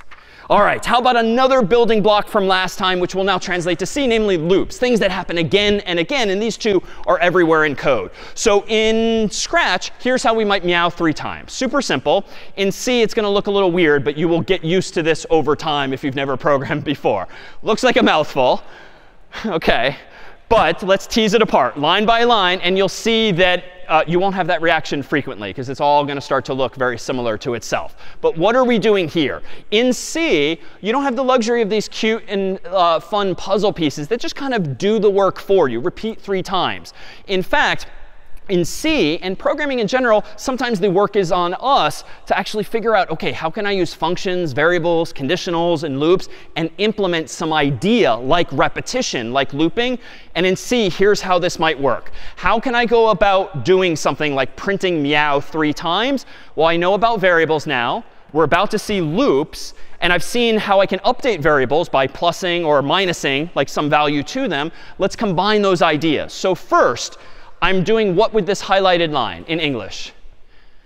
If a friend cared to ask you, like, what is this line of code doing later today, what would you say? Good. It's creating a variable called counter and setting it equal to 3. I'll use slightly new jargon. I'm defining a variable would be the term of art, called counter and setting it equal to 3. So I'll use my hand to represent the counter. And that's all variable is. It's like storage in some case that I'm representing information using my hand in this case or the computer's memory here. Now what happens when using a loop in C? There's different types of loops, one of which is called a for loop, one of which is called a while loop, spoiler. A while loop works like this. Inside of parentheses is a Boolean expression, just like inside of a conditional that asks a question. But this time, the question is going to determine, do you keep going through the loop again and again and again? So it's not a one-time thing, potentially. It is checked again and again and again to decide when it is time to stop looping, to stop cycling. All right, so it's asking this question first. Is counter greater than 0? OK, obviously, the answer is true, because I'm still holding up 3 fingers. So what happens? C goes inside of the curly braces per the indentation and executes printf of meow, which prints out a meow on the screen. The next line of code executes, which recall is the same as just subtracting 1 from counter. So I think I take down 1 finger, so I'm left with 2. And what happens next? Well, this you just kind of have to memorize. Once you get to the end of the inside of a loop, you go back to the beginning of a loop here and ask the same question, the same Boolean expression. So is 2 greater than 0?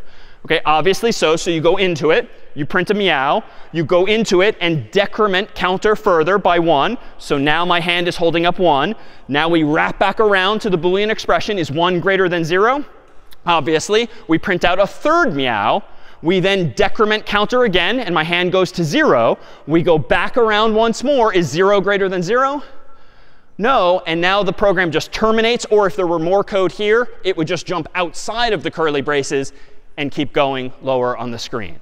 So that's all that's happening. And so this is what MIT has the luxury of doing with pictures. But at MIT, someone probably essentially wrote code that looks like this to give us the illusion, the abstraction of this. So what we're learning today is sort of how they invented these puzzle pieces by just using lower level plumbing, if you will, like this here.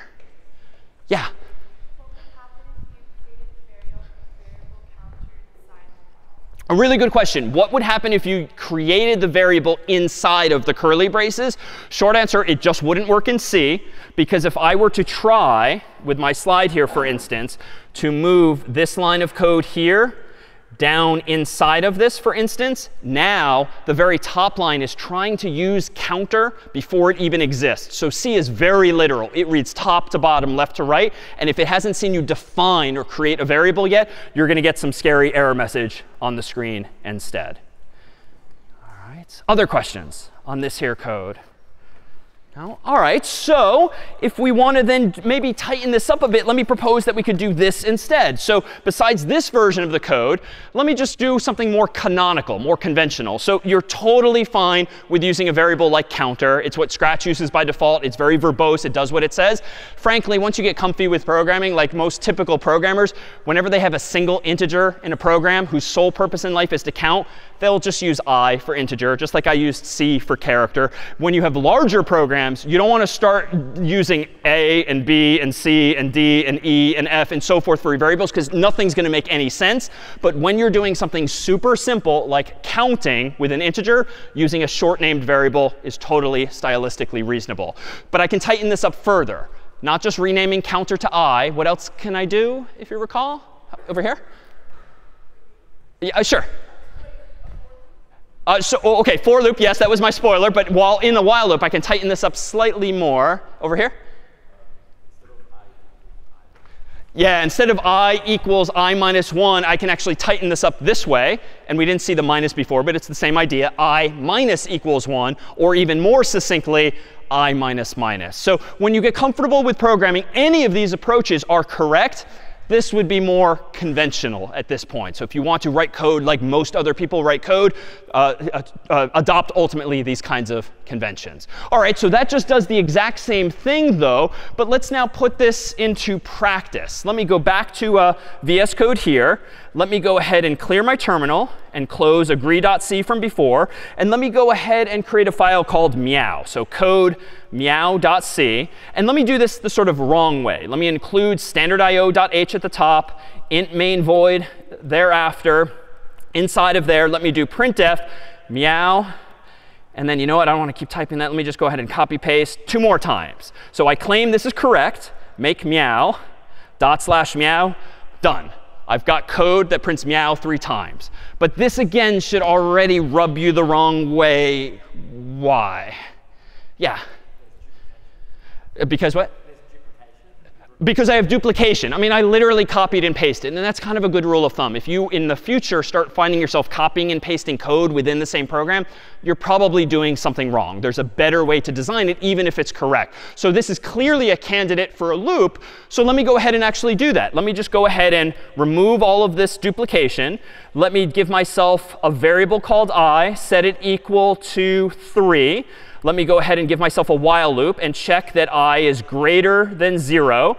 Inside of this loop, let me print out just meow once, but I'll reuse that code again and again, because here I'm going to do I minus minus. So that's the exact same code, the tight version of it that we saw a moment ago. Let me go ahead and make meow again, /meow. And it still works. Why is this version better? Because if you want the cat to meow 5 times, you change it in one place. If you want to make the cat a dog, you change the meow to a woof in one place, albeit changing the file name eventually, but changing it in one place, not worrying about changing it again and again and again. But there are other ways to do this. For instance, let me propose that. And actually, let's see, let me propose that instead of just doing it this way, just to be clear, yeah, let's go ahead and propose that instead of doing this, we can actually count in different directions, right? I'm kind of forcing this idea of starting at 3, going down to 0. But when normal humans in this room, if you ever count something, you probably do 1, 2, 3, and done. Like that's how we would count in the real world.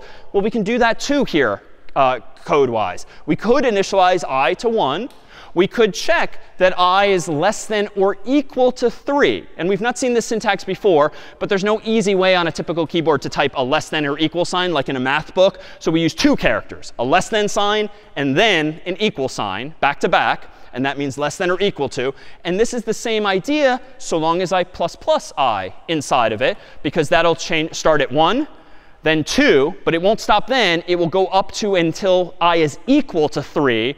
Once I becomes 4, then that Boolean expression isn't going to be true. So it stops after 3 meows total. But there's another way too. And this is probably the most conventional and the way you should do it, even though it's just as correct.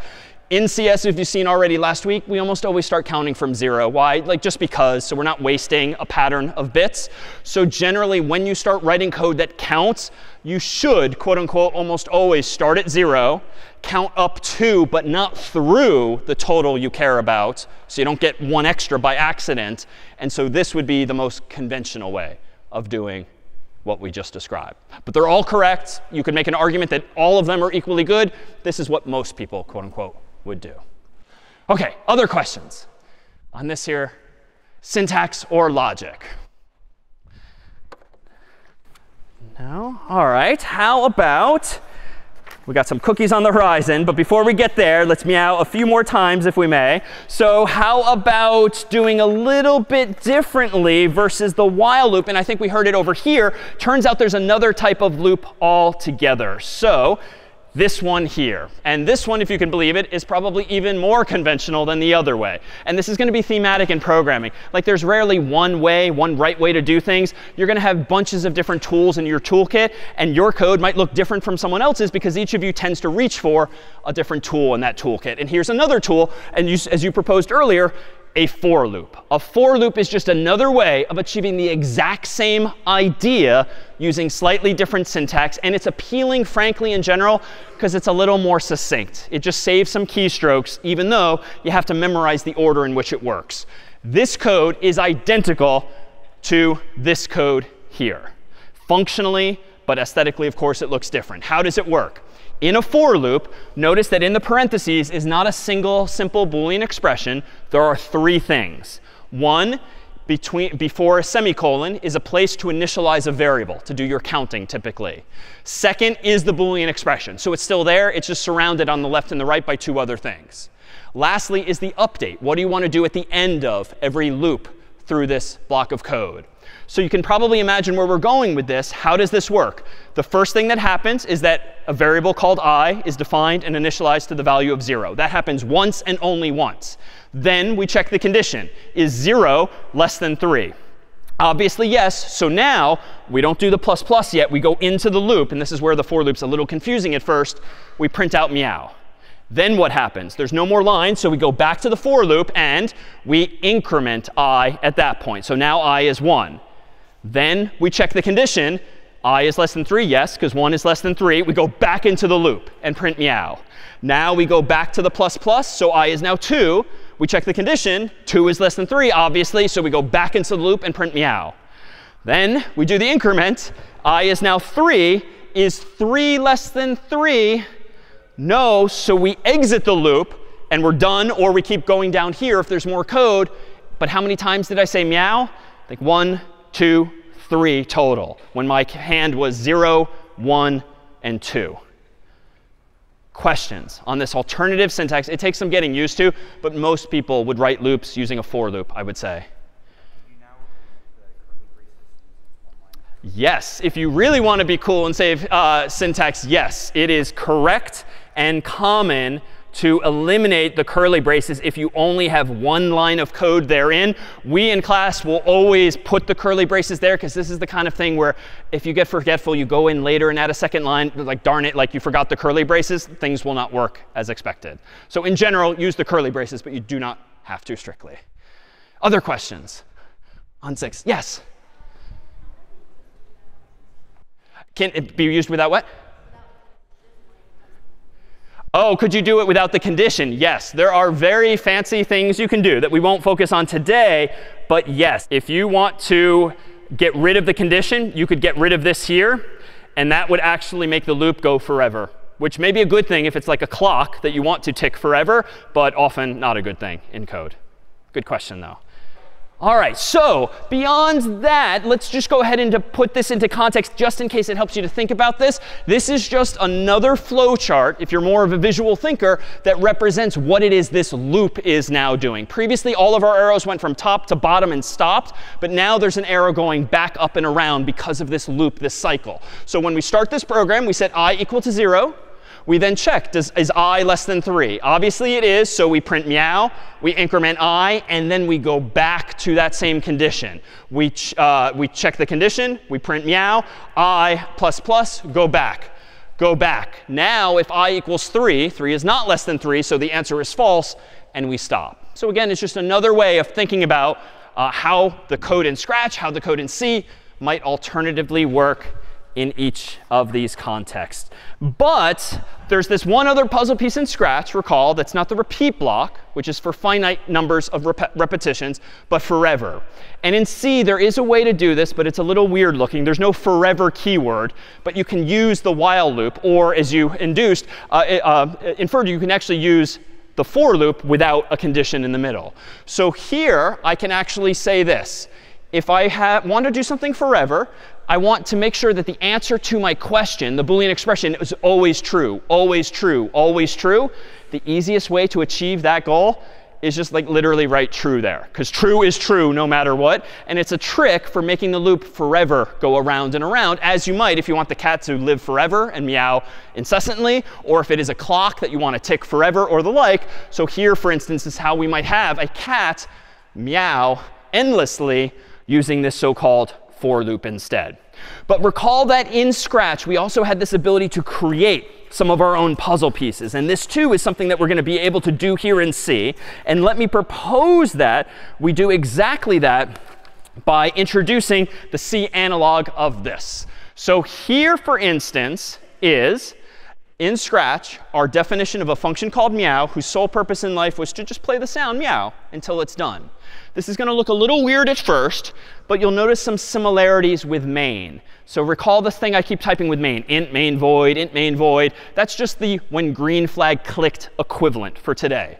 But if you want to create your own puzzle piece or your own function in C, you, for now, literally do this. You say void, the name of the function you want to create, and then void in parentheses. And technically what this means is that this function has no return value. It doesn't hand you anything back like getString or getInt. And the void in parentheses means it takes no inputs. It only meows. You don't have to tell it how to meow. It's just going to meow. So no arguments, so to speak. This literally just prints out meow. But what this does for me is it abstracts away the idea of meowing. I don't need to know how to use printf or that you're using printf to make the cat meow. I now have a function in life called meow. Because in Scratch, recall, I used it like this. When the green flag is clicked, I could repeat 3 times this new custom puzzle piece. But in C, I could now do this.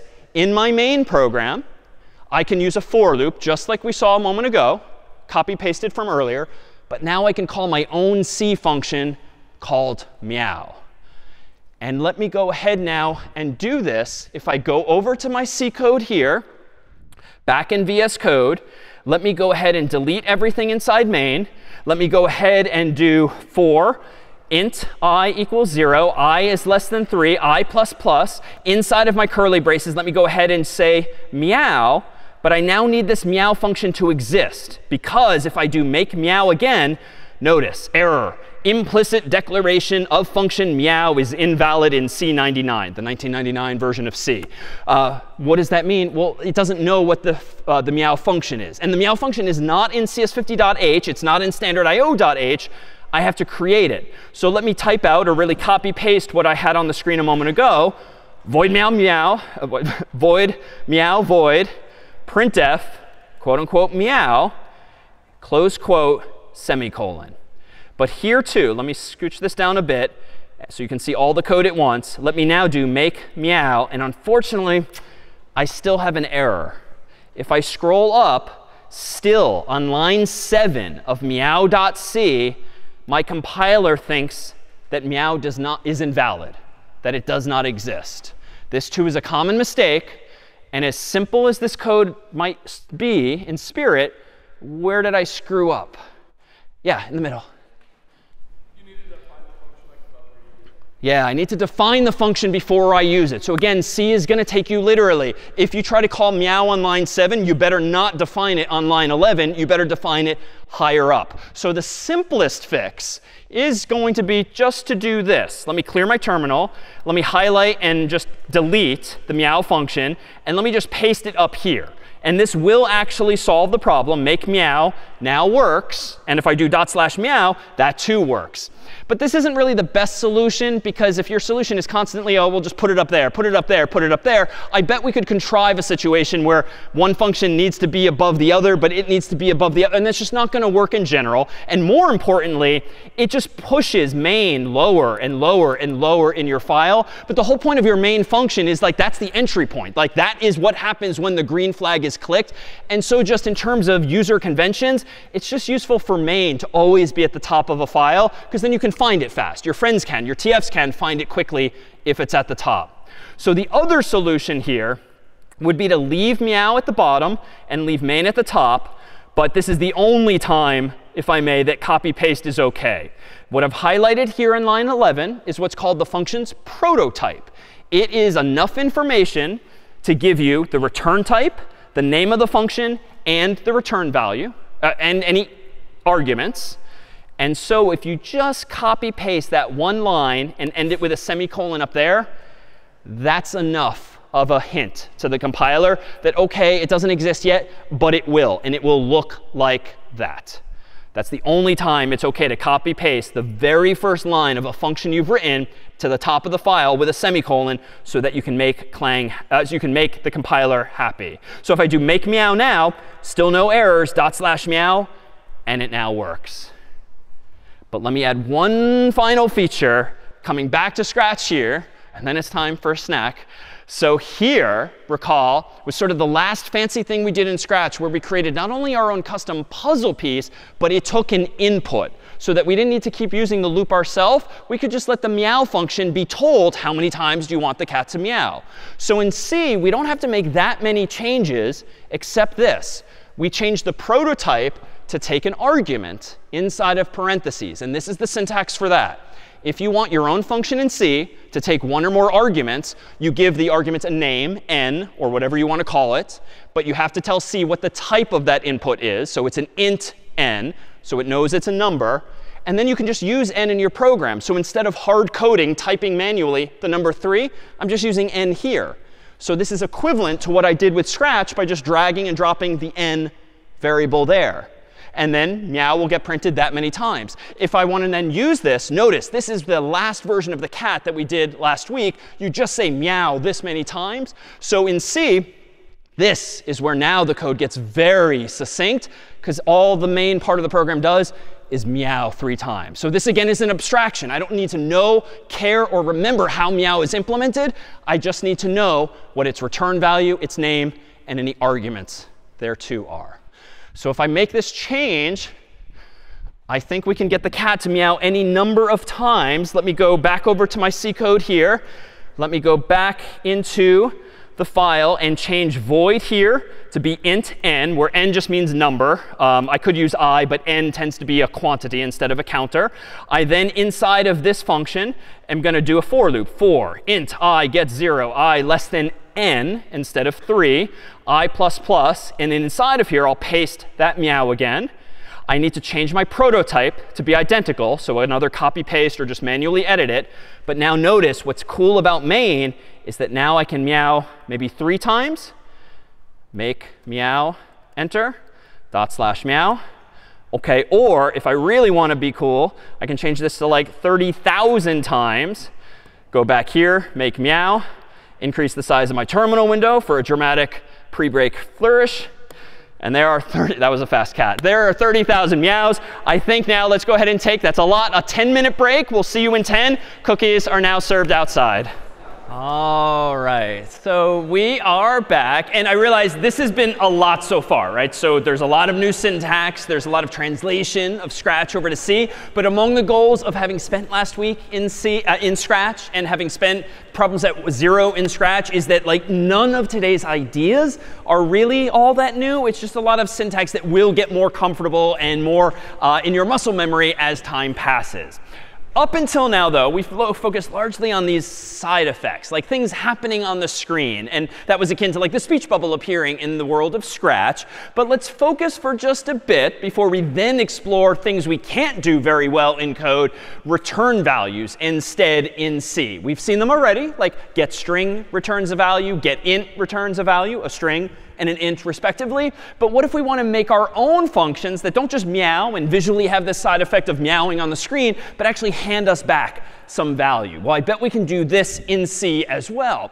Well, let me propose that to go that route. Let me go back to VS Code here, and let's make our very simple calculator that just like adds some numbers together. But the same calculator we'll soon see is going to get us into trouble if you don't understand what the computer is doing underneath the hood. Let me go ahead and run code of, say, calculator.c.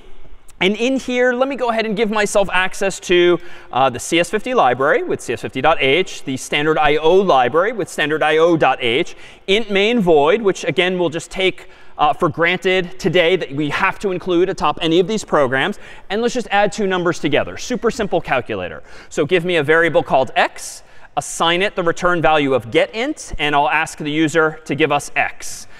Give me another variable called y, assign it the return value of getInt again, but this time ask the user for y. And then lastly, let's just go ahead and print out the value of x plus y.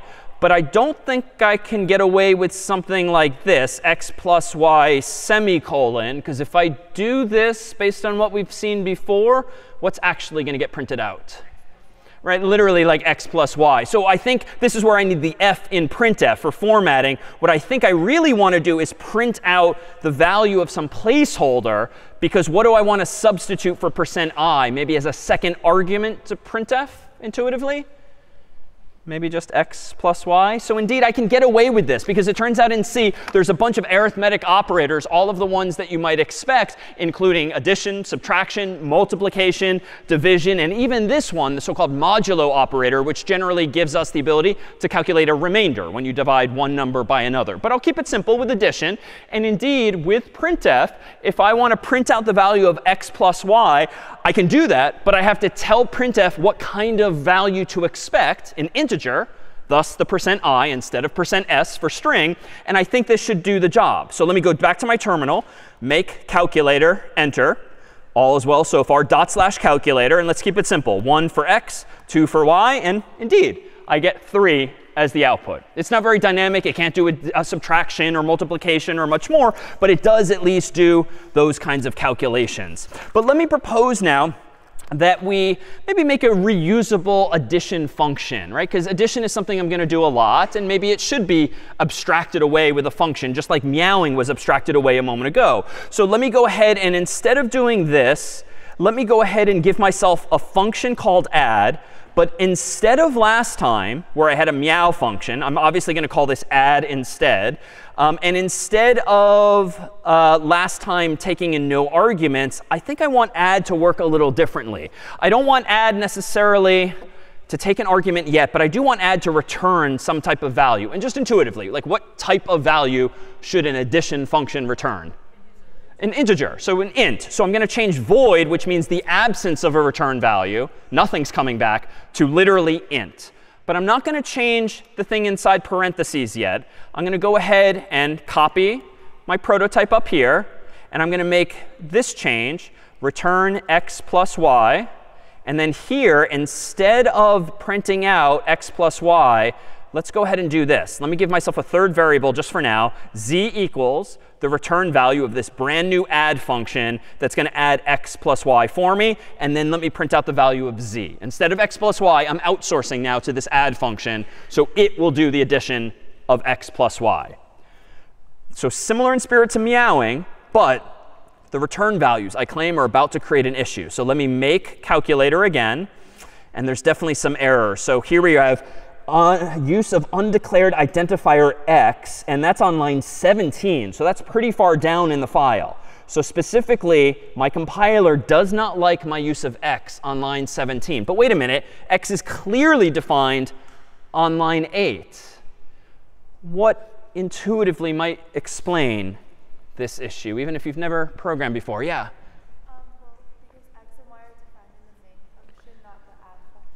Yeah, because x and y are defined in the main function, not in the add function. So the term of art here that we're about to introduce is something called scope. So scope just refers to the context in which variables exist. The context in which variables exist. So by that, I mean this. On line 8, I've declared x. On line y, on line 9, I've declared y.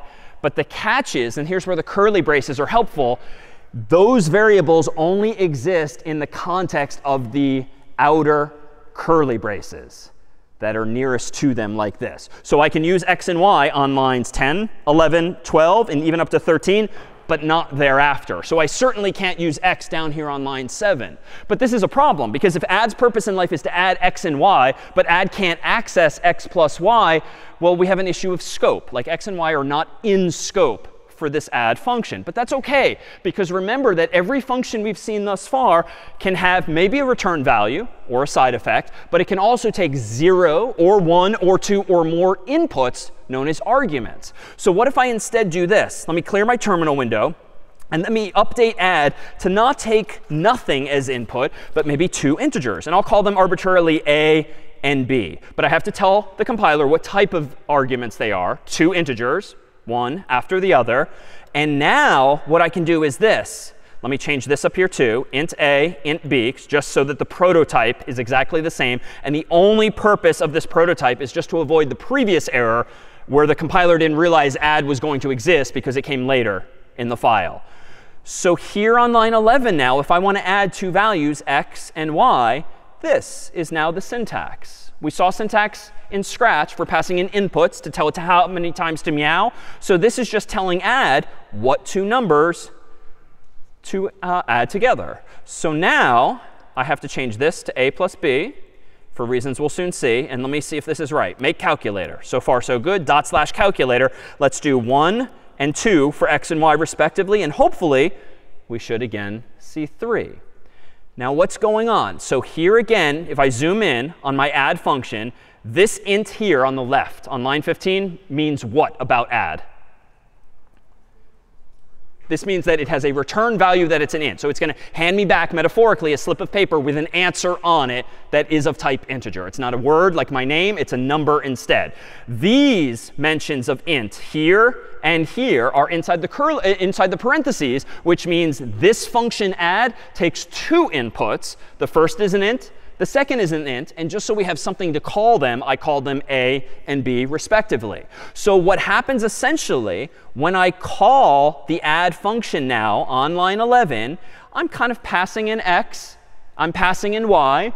But the add function is going to think of them as a and b respectively. It could call them anything I want. I could change this to the word first and second. And then I could literally change this to first plus second. Those are perfectly acceptable as argument or variable names. But who really cares? Like a and b for such a simple function is perfectly reasonable too. Technically, if your mind is going there, I could even call them the exact same thing. But let me propose for today, certainly don't do that, because it just confuses things. If you've got x's and y's here, x's and y's here, but they're clearly different, just don't do that. Try to come up with different variables just to keep yourself sane. But here, I have a function that takes now 2 integers, a and b respectively. It just returns the sum of them so that I can now store the return value of add in a variable called z, and then quite simply print it out. But there's one other thing I can do here. Now, if we think about design, even if you've never programmed before, do I really need the variable z? Because I'm defining it on line 11, and then I'm quickly using it on line 12, and like that's it. Like sometimes you don't need variables. They might make your code more readable, but strictly speaking, and this is just kind of like substitution in math, if z is the same thing as add x comma y, well, let me go ahead and just delete line 11 altogether. Let me get rid of mention of z. You can actually get away with doing this. And much like the join block in Scratch, where I kind of overlaid it on the say block, like kind of stacking them, you can stack functions in C, or nest them really, kind of mathematically. Honestly, it makes it a little harder to read, because your mind has to kind of dive in conceptually deeper and deeper into this second argument. But it's perfectly acceptable too. And just to connect the dots to maybe something from high school, this is kind of analogous to a function in math class being like f of x, where f is some function name, x is some arbitrary input to that function. And when you start to put functions inside of functions so that the output of one becomes the input to the next, it's like using this syntax, f of g of x and so forth. If you've never seen that before, don't worry. But if you have, it's a way to connect some of these dots. Any questions, though, on just this idea of now having a function that doesn't just have a side effect, but instead has a return value? Yeah, and back.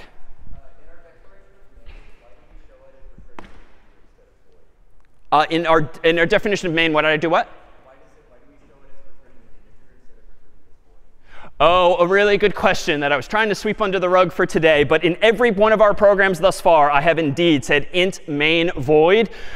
Technically speaking, whenever you write a program and it finishes running, it actually returns a value somewhat secretly. It returns the number 0 by convention, which means all is well. And it can return any other integer if something goes wrong. In fact, on your Mac, PC, or even phone, if you've ever gotten like a weird message on the screen, like something went wrong and it's like a weird numeric code, like error -129 or something arbitrary like that, that tends to mean that some program running on your Mac, PC, or phone had something go wrong with the main function, and that is the number that was returned. But that's more than we want to talk about today, but we'll come back to this. But main always returns a number. By default, it is 0. More on that soon.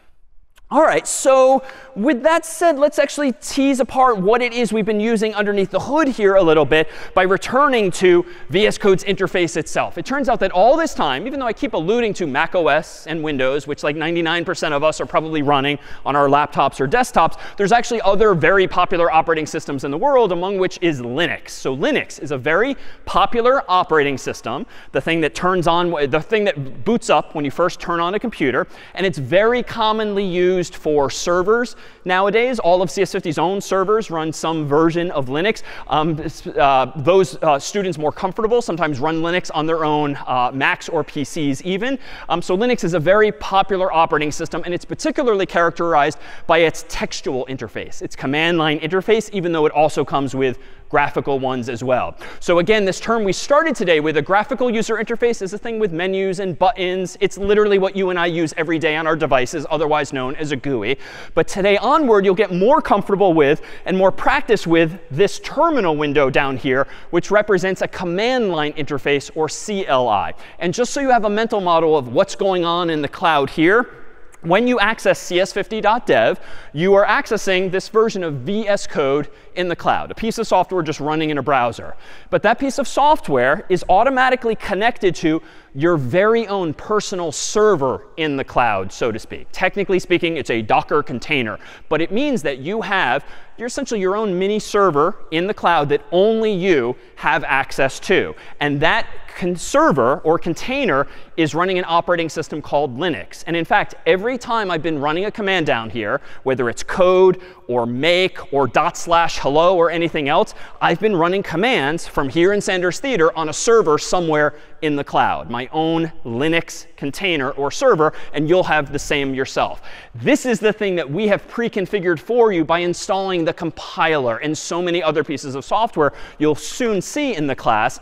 But underneath the hood then of Linux is a soon-to-be familiar environment that allows you to run different types of commands. And those commands include things like this. And this is something you'll develop muscle memory for over time. But I wanted to give you a sense of some of the most popular textual commands, because we're essentially about to take away muscle memory you have from a GUI world and have you type out words that represent double-clicking on things, dragging on other things, and other such commands that you and I take for granted. It'll be a little painful at first in the first days or weeks, but it will make you far more productive long term, so that even after CS50, if you start using your programming skills in some other domain, class, or real-world job, you'll just be a lot faster at the keyboard and able to do more work more quickly. So with that said, let me go back to VS Code over here. I'm going to go ahead and open up my File Explorer over here, and you'll see at left all of the files that I've created thus far in class and all of the programs that I've compiled thus far in class. I also have this source1 directory, which you can download from the course's website, which has all of today's code pre-written in advance, so you don't have to type everything that I literally type. But all of these files are things that I've created, and you'll see that in white are the C files, and grayed out are actually the binary files, the machine code that I created that I was running. So you can click on any of these files in VS Code to open them. For instance, here is hello.c, and voila, it opens in the text editor. But if I try to open hello, that's not going to work, because that's zeros and ones. And frankly, the computer could show me all those zeros and ones, but it's just not going to be useful. And honestly, it's too easy to make one mistake and break the whole thing. So instead, VS Code says that it can't display the text because it's binary or maybe unsupported more generally. So know that you want to only click on the .c files when writing C code. But let me go ahead and do something else. Suppose that I decide that, wait a minute, we're nearing the end of class, and we're not done yet, but what if I want to change hello.c to goodbye.c? Or if I want to change meow.c to woof.c and turn it into a dog? Well, let's actually do that. I could go over here and right-click or control-click on the file, just like on a Mac or PC. I can find the rename option, and I can do it all via the GUI. But you should get more comfortable using commands like these here. And among the commands on this list are mv for move, aka rename. So for instance, if I want to change meow.c to be woof.c instead, I literally type mv space the original file name, space, and the new file name. So this is very similar to what I've already been doing with the code program or the make program. I not only type the name of the command, but also the thing that I want to code or the thing that I want to make. In this case, I type the thing that I want to move from old to new. Now, if I hit enter in a moment, watch on the left-hand side, meow.c in the GUI should automatically change, even though I'm doing this all via the command line keyboard interface. And now it becomes woof.c. All right, I mean, it's not all that exciting, but this is just to say that they are one and the same. One is a GUI, one is a CLI, but it's the same exact thing. Moreover, let me go ahead and close now the GUI at left, the so-called Explorer. And in my terminal window alone, now I'm kind of out of my element. Like, wait a minute, what was the file I created earlier? Well, there's other commands as well. On this list is, coincidentally, ls, which lists the command, lists the file in your current folder. And as you might have gleaned here, mv for move, ls for list. Like CS people like to be succinct, terse, and type the minimal number of keystrokes. That's why these are all abbreviated commands instead of full words. But if I go back to my terminal window and type ls, voila, there is exactly the same contents of my server, but displayed textually. And there's some heuristics here. In green with an asterisk is all of the programs that I made with make that are executable. So the asterisk just means this is executable with /. Meanwhile, the source1 directory, which only I have because I downloaded it in advance, has a / to indicate that it's a folder instead of a file. But all of these white files ending in .c we created together here today. Now, what if I really am embarrassed by my very first program, hello.c? Well, I can very destructively go and use the rm command for remove. And rm hello.c is going to prompt me, a little cryptically, remove regular file hello.c.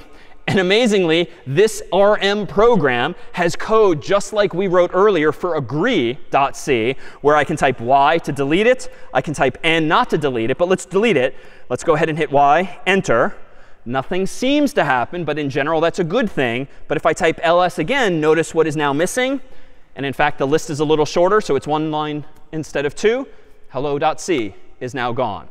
Now, if you do that, there are not easy ways to get the file back, so don't do that unless you really want to. But there are backups maintained of these files as well. Well, what else is there too? Well, there's all of these other commands, and you'll experience them over time, like cp is copy, mkdir is make directory, rmdir is remove directory. And for instance, let me just show you one folder. If I type ls, there's that source1 folder that I claimed I downloaded in advance. If you want to see what's there, you can type cd for change directory, source1, enter, and voila, notice that your prompt has now changed. And let me clear the screen. Just as a visual reminder of where you are, you can see before the $ now the name of the folder that you're inside of. So in Mac or Windows, you'd see obviously a graphical folder. Here, you just see a little textual reminder of where you now are.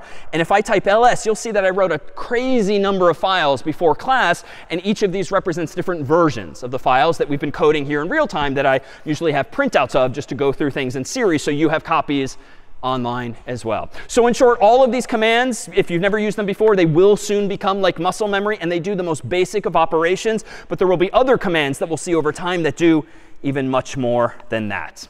But let's go ahead now and solve some actual problems. And it's no coincidence that we keep showing or alluding to Super Mario Brothers in some form, an older game from the Nintendo Entertainment System that allows you ultimately to have this two-dimensional world where Mario moves up and down and side scrolls from left to right.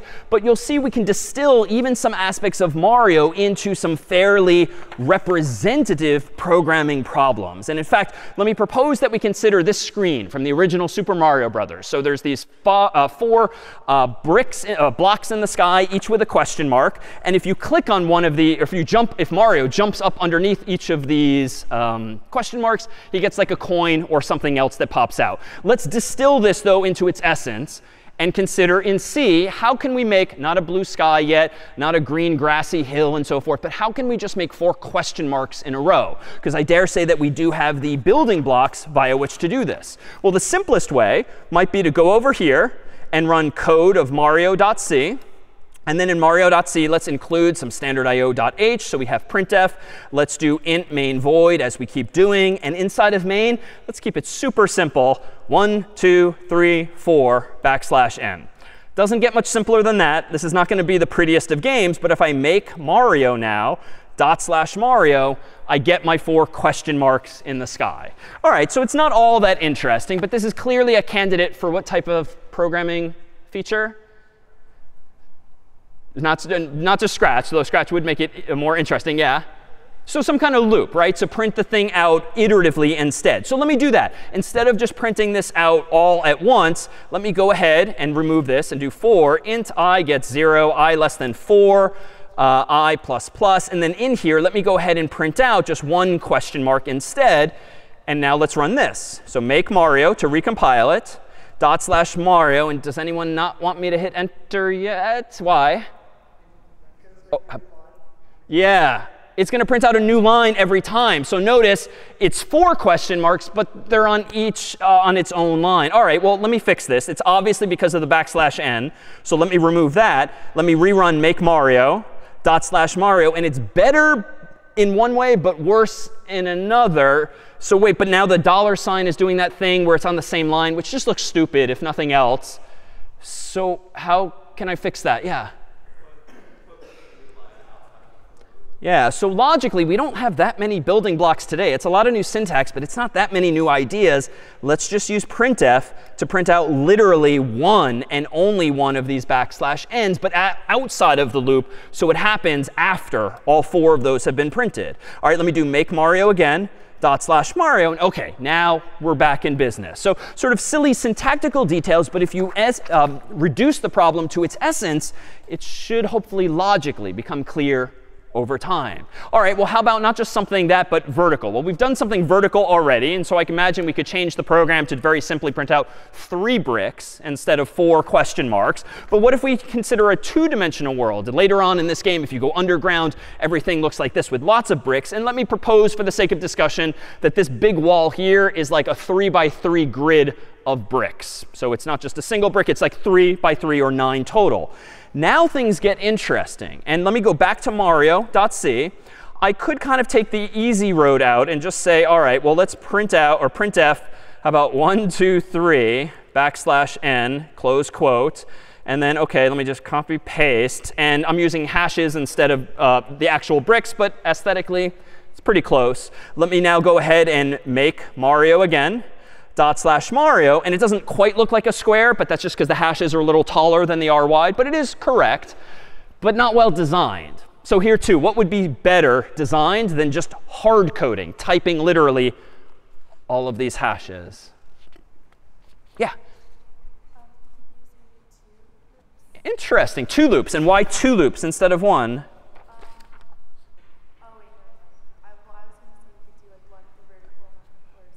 OK, it's the right instinct. So 1 for vertical, 1 for horizontal. And even though these predate most of us, like old school typewriters, you might know or might recall that if you feed a piece of paper into it, you can sort of print like line, then it scrolls, line, then it scrolls, line, then it scrolls. This is kind of how the terminal window works, too. You can print rows and columns, but you have to print 1 row at a time, 1 row at a time, 1 row at a time. It's not easy, but it is possible to like go backwards and sort of go up and down. But just going row by row by row is more typical. So how can I do this? Well, I could use at least 1 and maybe even indeed 2 loops. And this is where we're just now composing different ideas from today and even last week. So let me go ahead and say for int I gets 0, I less than 3 for a 3x3 grid, I plus plus. And now let me cheat slightly. Let me print out just 3 of these here. And that's it. So I'm kind of cheating. I'm printing out rows dynamically, but I'm still printing 3 columns all in one breath. But let's see what happens. Make Mario, /Mario, and it does work. But what if you said, no, I want 4x4, or 5x5, or 6x6? Now I have to change like the 3 to a 6, and I have to add another 3 hashes here. Like things get messy if we don't do this mathematically. So let me now do this instead. Why don't I go ahead and print out every row at a time? But for each row, let me use another loop to decide, like rat-a-tat-tat from left to right, how many do I want to print? So to do this, I could do another for loop. I could call this variable something different. J is pretty common. We start at I, we go to J. If you go past K, maybe L, you're probably doing something wrong. You don't want nested, nested, nested loops. But 2 is OK. J equals 0. j is less than 3, j++. And then here, I can print out a single one of these and no new line. I don't want to screw up like I did before, so I'll just do one. Let me go ahead and do make Mario now, /Mario. But when I hit enter, this is not correct yet. What's it going to look like? A single line of 9 hashes, I think, because I never used a single \n. So that looks wrong. So between what line number should I insert a printf of \n? Let me look a little farther back if I can. How about over here? Yeah. Between 10 and 11. So I'm going to go in here. I'm going to add printf quote unquote \n semicolon. Let me go back and recompile Mario. /Mario, and crossing fingers, voila, perfect. I printed out now a 3 by 3. Now it's correct. It's not, if we want to be really nitpicky, maybe still not the best design. Where am I perhaps repeating myself? Where? Yeah. Yeah, I mean, it's not a huge deal, but now I have two, what people would call these magic numbers. Magic in the sense that, like, where did that come from? You just randomly put it in the middle of your code. And you also put the same thing here. Now I have to make sure I don't screw up and make one change but not the other. So it turns out we can factor these out. I can actually do something like this. Int n equals 3. And then I can just change this to n and this to n, which is marginally better because now I only have to change n in one place if I want to make this thing bigger or smaller. It's still going to work the same. So make Mario, /Mario, there's our 3 by 3. But if I want to make a 5 by 5, let me change the n to 5, rerun make Mario, /Mario, and now it's a bigger grid, 5 by 5. But this is a little fragile, and it turns out there's another trick we should introduce. It turns out that C supports what are called constants, whereby if you have a variable that you want to exist because it's useful, but you don't want to accidentally change it, or if you're working with a partner in class or a colleague at work, you don't want your partner or colleague to accidentally change that value with their own code, you can go into your code and tell C, this is actually a constant integer, a const, so to speak. And this will just prevent you or someone else from doing something stupid by accidentally changing it elsewhere. The code is still going to work the same, /Mario, but you won't be accidentally able to change it very easily to something else. And honestly, what we've now done, too, is set ourselves up to make this more dynamic. Let me go up here. Let me add the CS50 library so that we have access to getInt, because now we could do something fancy like ask the getInt function for the size of this brick wall. And then we can use n dynamically. So for instance, let me increase the size of my terminal, make Mario, /Mario, size 3 gives me a 3 by 3. /Mario, size 5 gives me a 5 by 5. /Mario, how about 50, gives me a crazy big one. But it's all dynamic. And now I don't have to even change the code. It just now works. As an aside, if you're wondering how I type so darn fast, sometimes it's just because I'm hitting the up arrow. It turns out that Linux will remember, if you configure it this way, all of your previous commands. So if you hit up, up, up, I can go through the past couple of hours of commands that I've typed, which is useful sometimes, not for hours of commands, but the past few, just to save yourself some keystrokes. And another trick in a terminal window is to do this. If I do /MA and I get bored and I don't want to type out RIO, I can also just hit tab, and it will autocomplete based on the characters that do match. So those kinds of tricks, too, will save you time over time. But let's do this. It's kind of broken, arguably. If I do this, how about cat? All right, well, that works. That prevents me from doing something stupid because getInt only accepts integers. But it will accept 0, which does nothing. It will accept -1, which does nothing. And that's not bad. It's not doing something weird. But it would be nice to catch that and force the user to give us a positive integer instead, so we at least see something on the screen. So let me go back into my code and let me propose that now that we have the CS50 library, why don't we do something like this? I'm going to change this. I'm going to get rid of the constant, just in case the user needs to type it again. And what if I do this? While n is less than 1. So if it's 0, -1, -2, or whatever, let's go ahead and again ask the user for an int and ask them for the size again. And therefore, only once n is not less than 1 will this loop break out, and we'll proceed with the rest of the code. So now let me try this. Make Mario, /Mario, 0. Didn't like that. -1. Didn't like that. -2. Didn't like that. 3. It did like that. So using a loop now, I can sort of ensure that the human is providing me with input that I actually want. So this is correct, but I dare say 6 through 10 could be done better. Why is this poorly designed instinctively? Yeah. Well, I mean, what's the repetition, to be clear? What lines? Line 6 and 9. Like, OK, so they're literally the same, and that's generally not a good thing. And maybe I could change this one to remind the user, like, hey, that's not a positive number. So you might want to customize the message. But just having copy-paste here, for the most part, is not a good thing. So it turns out, and there's just one feature of C we wanted to introduce you to today. It turns out there's one other way that will actually help us eliminate this redundancy of using get in twice, and particularly asking literally the same question, size, twice in duplicate. So I'm actually going to go into my code here, and I'm going to delete the loop as we've written it thus far. And instead of using a while loop, I'm going to introduce instead something that we typically call a do while loop, which is a little bit different. Indeed, we begin with the keyword do, and then inside of the curly braces, what I'm going to do here is that thing I might want to do once and more times thereafter. So for instance, I'm going to say n equals get underscore int, quote unquote, size. And then at the bottom of this block of code, then I'm going to use the keyword while, as well as parentheses, as always, for a Boolean expression. And here I'm going to ask the question, do this while n is less than 1. But there's one fix I still need to do here, because notice on the current line 8, I actually haven't given n a type. I haven't declared n yet. But it would not be correct to declare n here, inside of that do block. But why might that be?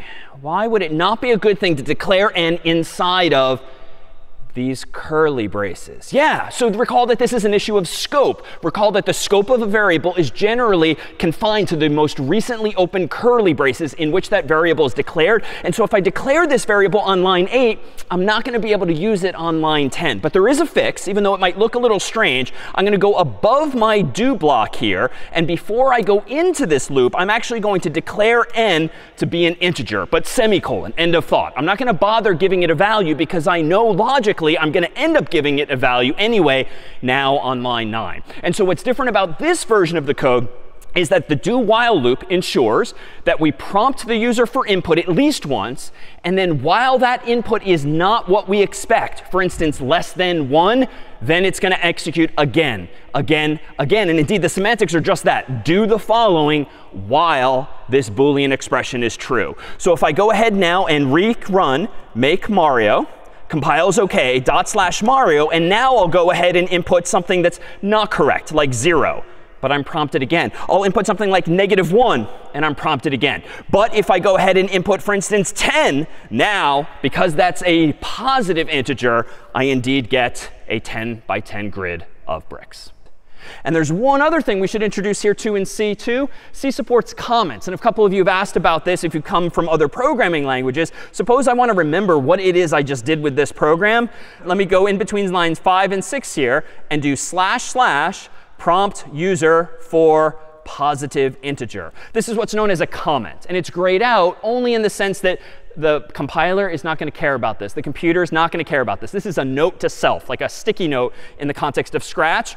And it starts with // which essentially tells the compiler, ignore this. This is for the human, not for the computer. But this comment, so to speak, is a way of just reminding yourself, reminding your colleague, reminding your TF what it is a few lines of code are meant to do. And now this comment might be print. And how about n by n grid of bricks? And what's nice about comments is that theoretically, you can get away with, or someone else can get away with, just reading this comment and then like not even have to look at the rest of the code. They can look at this comment and not have to look at the rest of the code because you've described for them what it's meant to do. Yeah? I just had a question about the hashtag include. Sure. That's for libraries.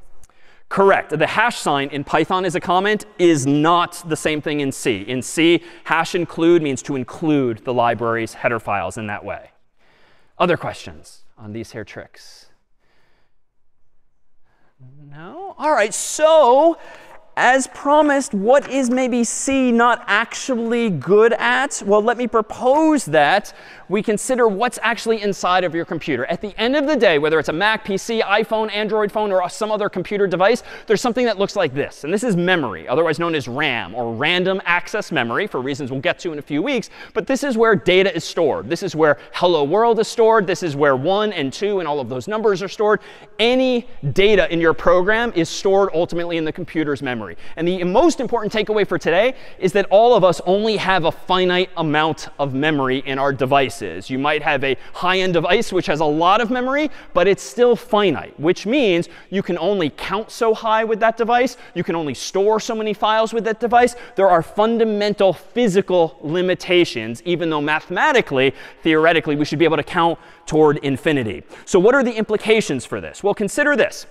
In the world of numbers, as per week 0, if you're only using 3 digits, and I've grayed out the 4th one just to make the point, if you're only using 3 digits, we can count from 0 to 1 in decimal, to 2, to 3, to 4, to 5, to 6, to 7. And as soon as you count to 8, you technically, per last week, need a 4th bit. But if you don't have it, the number 7 might seem to be followed by what number instead? 0. The sort of number overflows, so to speak, right? You carry the 1, but if there's no place to put the 1, because there's no 4th light bulb, if there's no 4th transistor, if there's no 4th bit, the lower bits, the zeros, are going to be mistaken for the number you and I know as 0. So integer overflow is a thing in computers whereby if you don't have enough memory, if you count high enough, the number will wrap around back to 0. Or sometimes it will wrap around to a negative number, depending on whether the code supports negative and positive numbers and 0 alike. So that has some very real-world implications, integer overflow. That's sort of a fundamental limitation of how numbers are typically stored. Now, thankfully, we typically don't store things based on number of digits, but number of bits. And a bit is just a 0 or 1. And recall from last week that a common unit of measure is minimally 8 bits, or a byte, but even more commonly is 32. So for instance, here are 32 bits, all zeros. And if you do out the math, this is the number you and I know in decimal as, of course, 0. But if I change all 32 zeros to 1s, this is a really big number now. If we're only using positive numbers, not negatives, what number roughly is this? 32 1s. It's roughly 4 billion in total. Roughly 4 billion in total. Why? Well, if you've got 32 bits, each can be 2 possible values, 0 or 1. That's 2 to the 32nd power, which is roughly, I'll stipulate, roughly 4 billion total. The problem is, what if you want to count to 4 billion and 1? That's a bit of a white lie. It's not precisely that. But what if you want to count just higher than that? You need a 33rd bit, because all of the others are going to go to 0 at that point. And you might count from 1 to 2 to 3 to 4 billion back to 0. Or worse, if you're dealing with negative numbers too. So the fact that there are finitely many bits used in computers is a problem. And negative numbers do add a complexity, because this is specifically the 4 billion in question. 4,294,968,295. That is as high as you can count with 32 bits if you don't bother with negatives. But if you want negative numbers, you got to have that, because you got to save half of them for negative, half of them for positive, give or take. And so if you're supporting negative numbers, as you probably should for a calculator, for Microsoft Excel, Google Spreadsheets, you can only count as high up as 2 billion, roughly, or negative 2 billion, roughly, instead. So it turns out that when you are using data types in C, you have some control over how many bits are actually used. And this list is longer than we've covered today, but we did talk about integers for a while. Those are by convention nowadays 32 bits. If that's not enough, you can upgrade your variables to longs, which tend to be 64 bits instead, which isn't just twice as big as an integer. It's actually 64 bits, which is exponentially more. It's an unpronounceable number, at least for me. That's a crazy big number, but it's available to you. Moreover, we can see this if we actually are a little reckless with how we're using code. And just so you know, too, though, there are functions even in CS50's library that let you use these larger values. Get long, of course, will get you a long. And this one's a little non-obvious, but %li is the format code for printf, just so you know, for printing a long integer and not just an integer. So it's 2 characters instead of 1. Suppose, though, we actually want to use code involving some large numbers. It turns out that certain bad things can happen. So let me go ahead and do this. I'm going to go back over to VS Code here, and I'm going to modify my calculator to do something that at glance should be perfectly reasonable. Let me go ahead and open up calculator.c as before. And where we left off, we had this add function. And you know what? I'm going to simplify it back to its very original version. I'm going to go ahead and get rid of the add function and just distill it to its essence, which is not to add anymore, but let's just do division. I want to print out this time maybe x divided by y. So here we go. X divided by y is a nice simple program in my calculator. Let me do make calculator again, /calculator, and let's divide something like 1 divided by 3, which should, OK, weird. It gave me 0 instead of probably 0.333333, as you might have expected for 1/3. So what might the takeaway there be? Why am I seeing 0, perhaps? Yeah?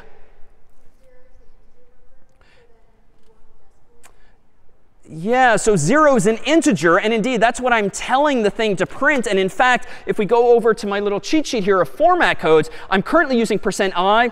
I should actually, when I do division of numbers that might have floating point values, a decimal point that floats left to right, otherwise known as a real number, I want to use %f for float instead. So I'm actually going to go back to my code here, and let's try this. %f instead of %i. And let me go ahead and make calculator.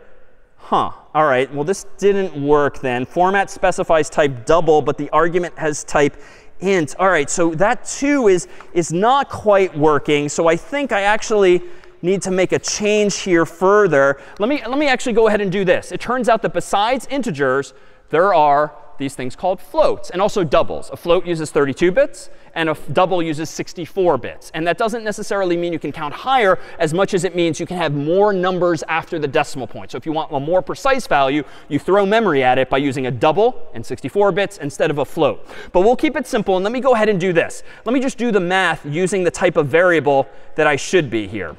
Let me do not int, but float z equals x divided by y. And now let me go ahead and print out the value of z. Strictly speaking, I don't need the variable, but I'm trying to be pedantic and actually use a float explicitly this time. So we see a real number. All right, let me go ahead and do make calculator. /calculator. 1 divided by 3 equals, damn, now it's just showing me more zeros, which clearly isn't the case. Well, this is because of an issue that we'll generally call truncation.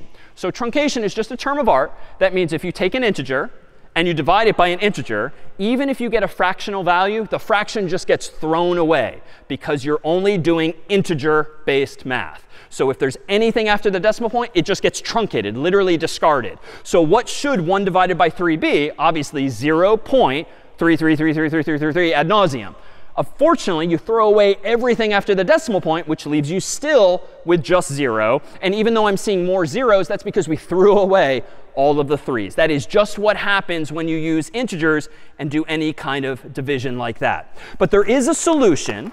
We can actually convert or cast integers to floating point values. We can tell C, I know this is an integer now, but go ahead and treat it as though it has a decimal point, even if it's 0.0 at the end of the number.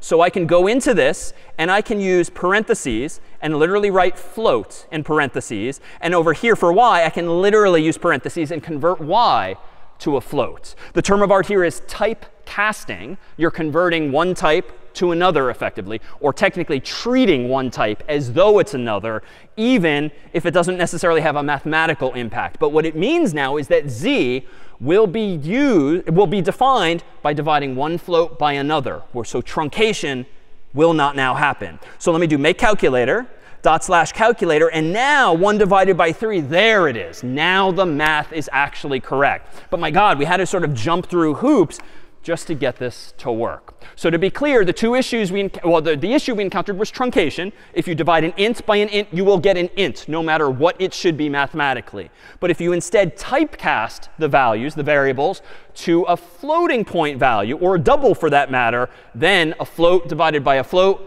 will give you a float and preserve all of those 3's.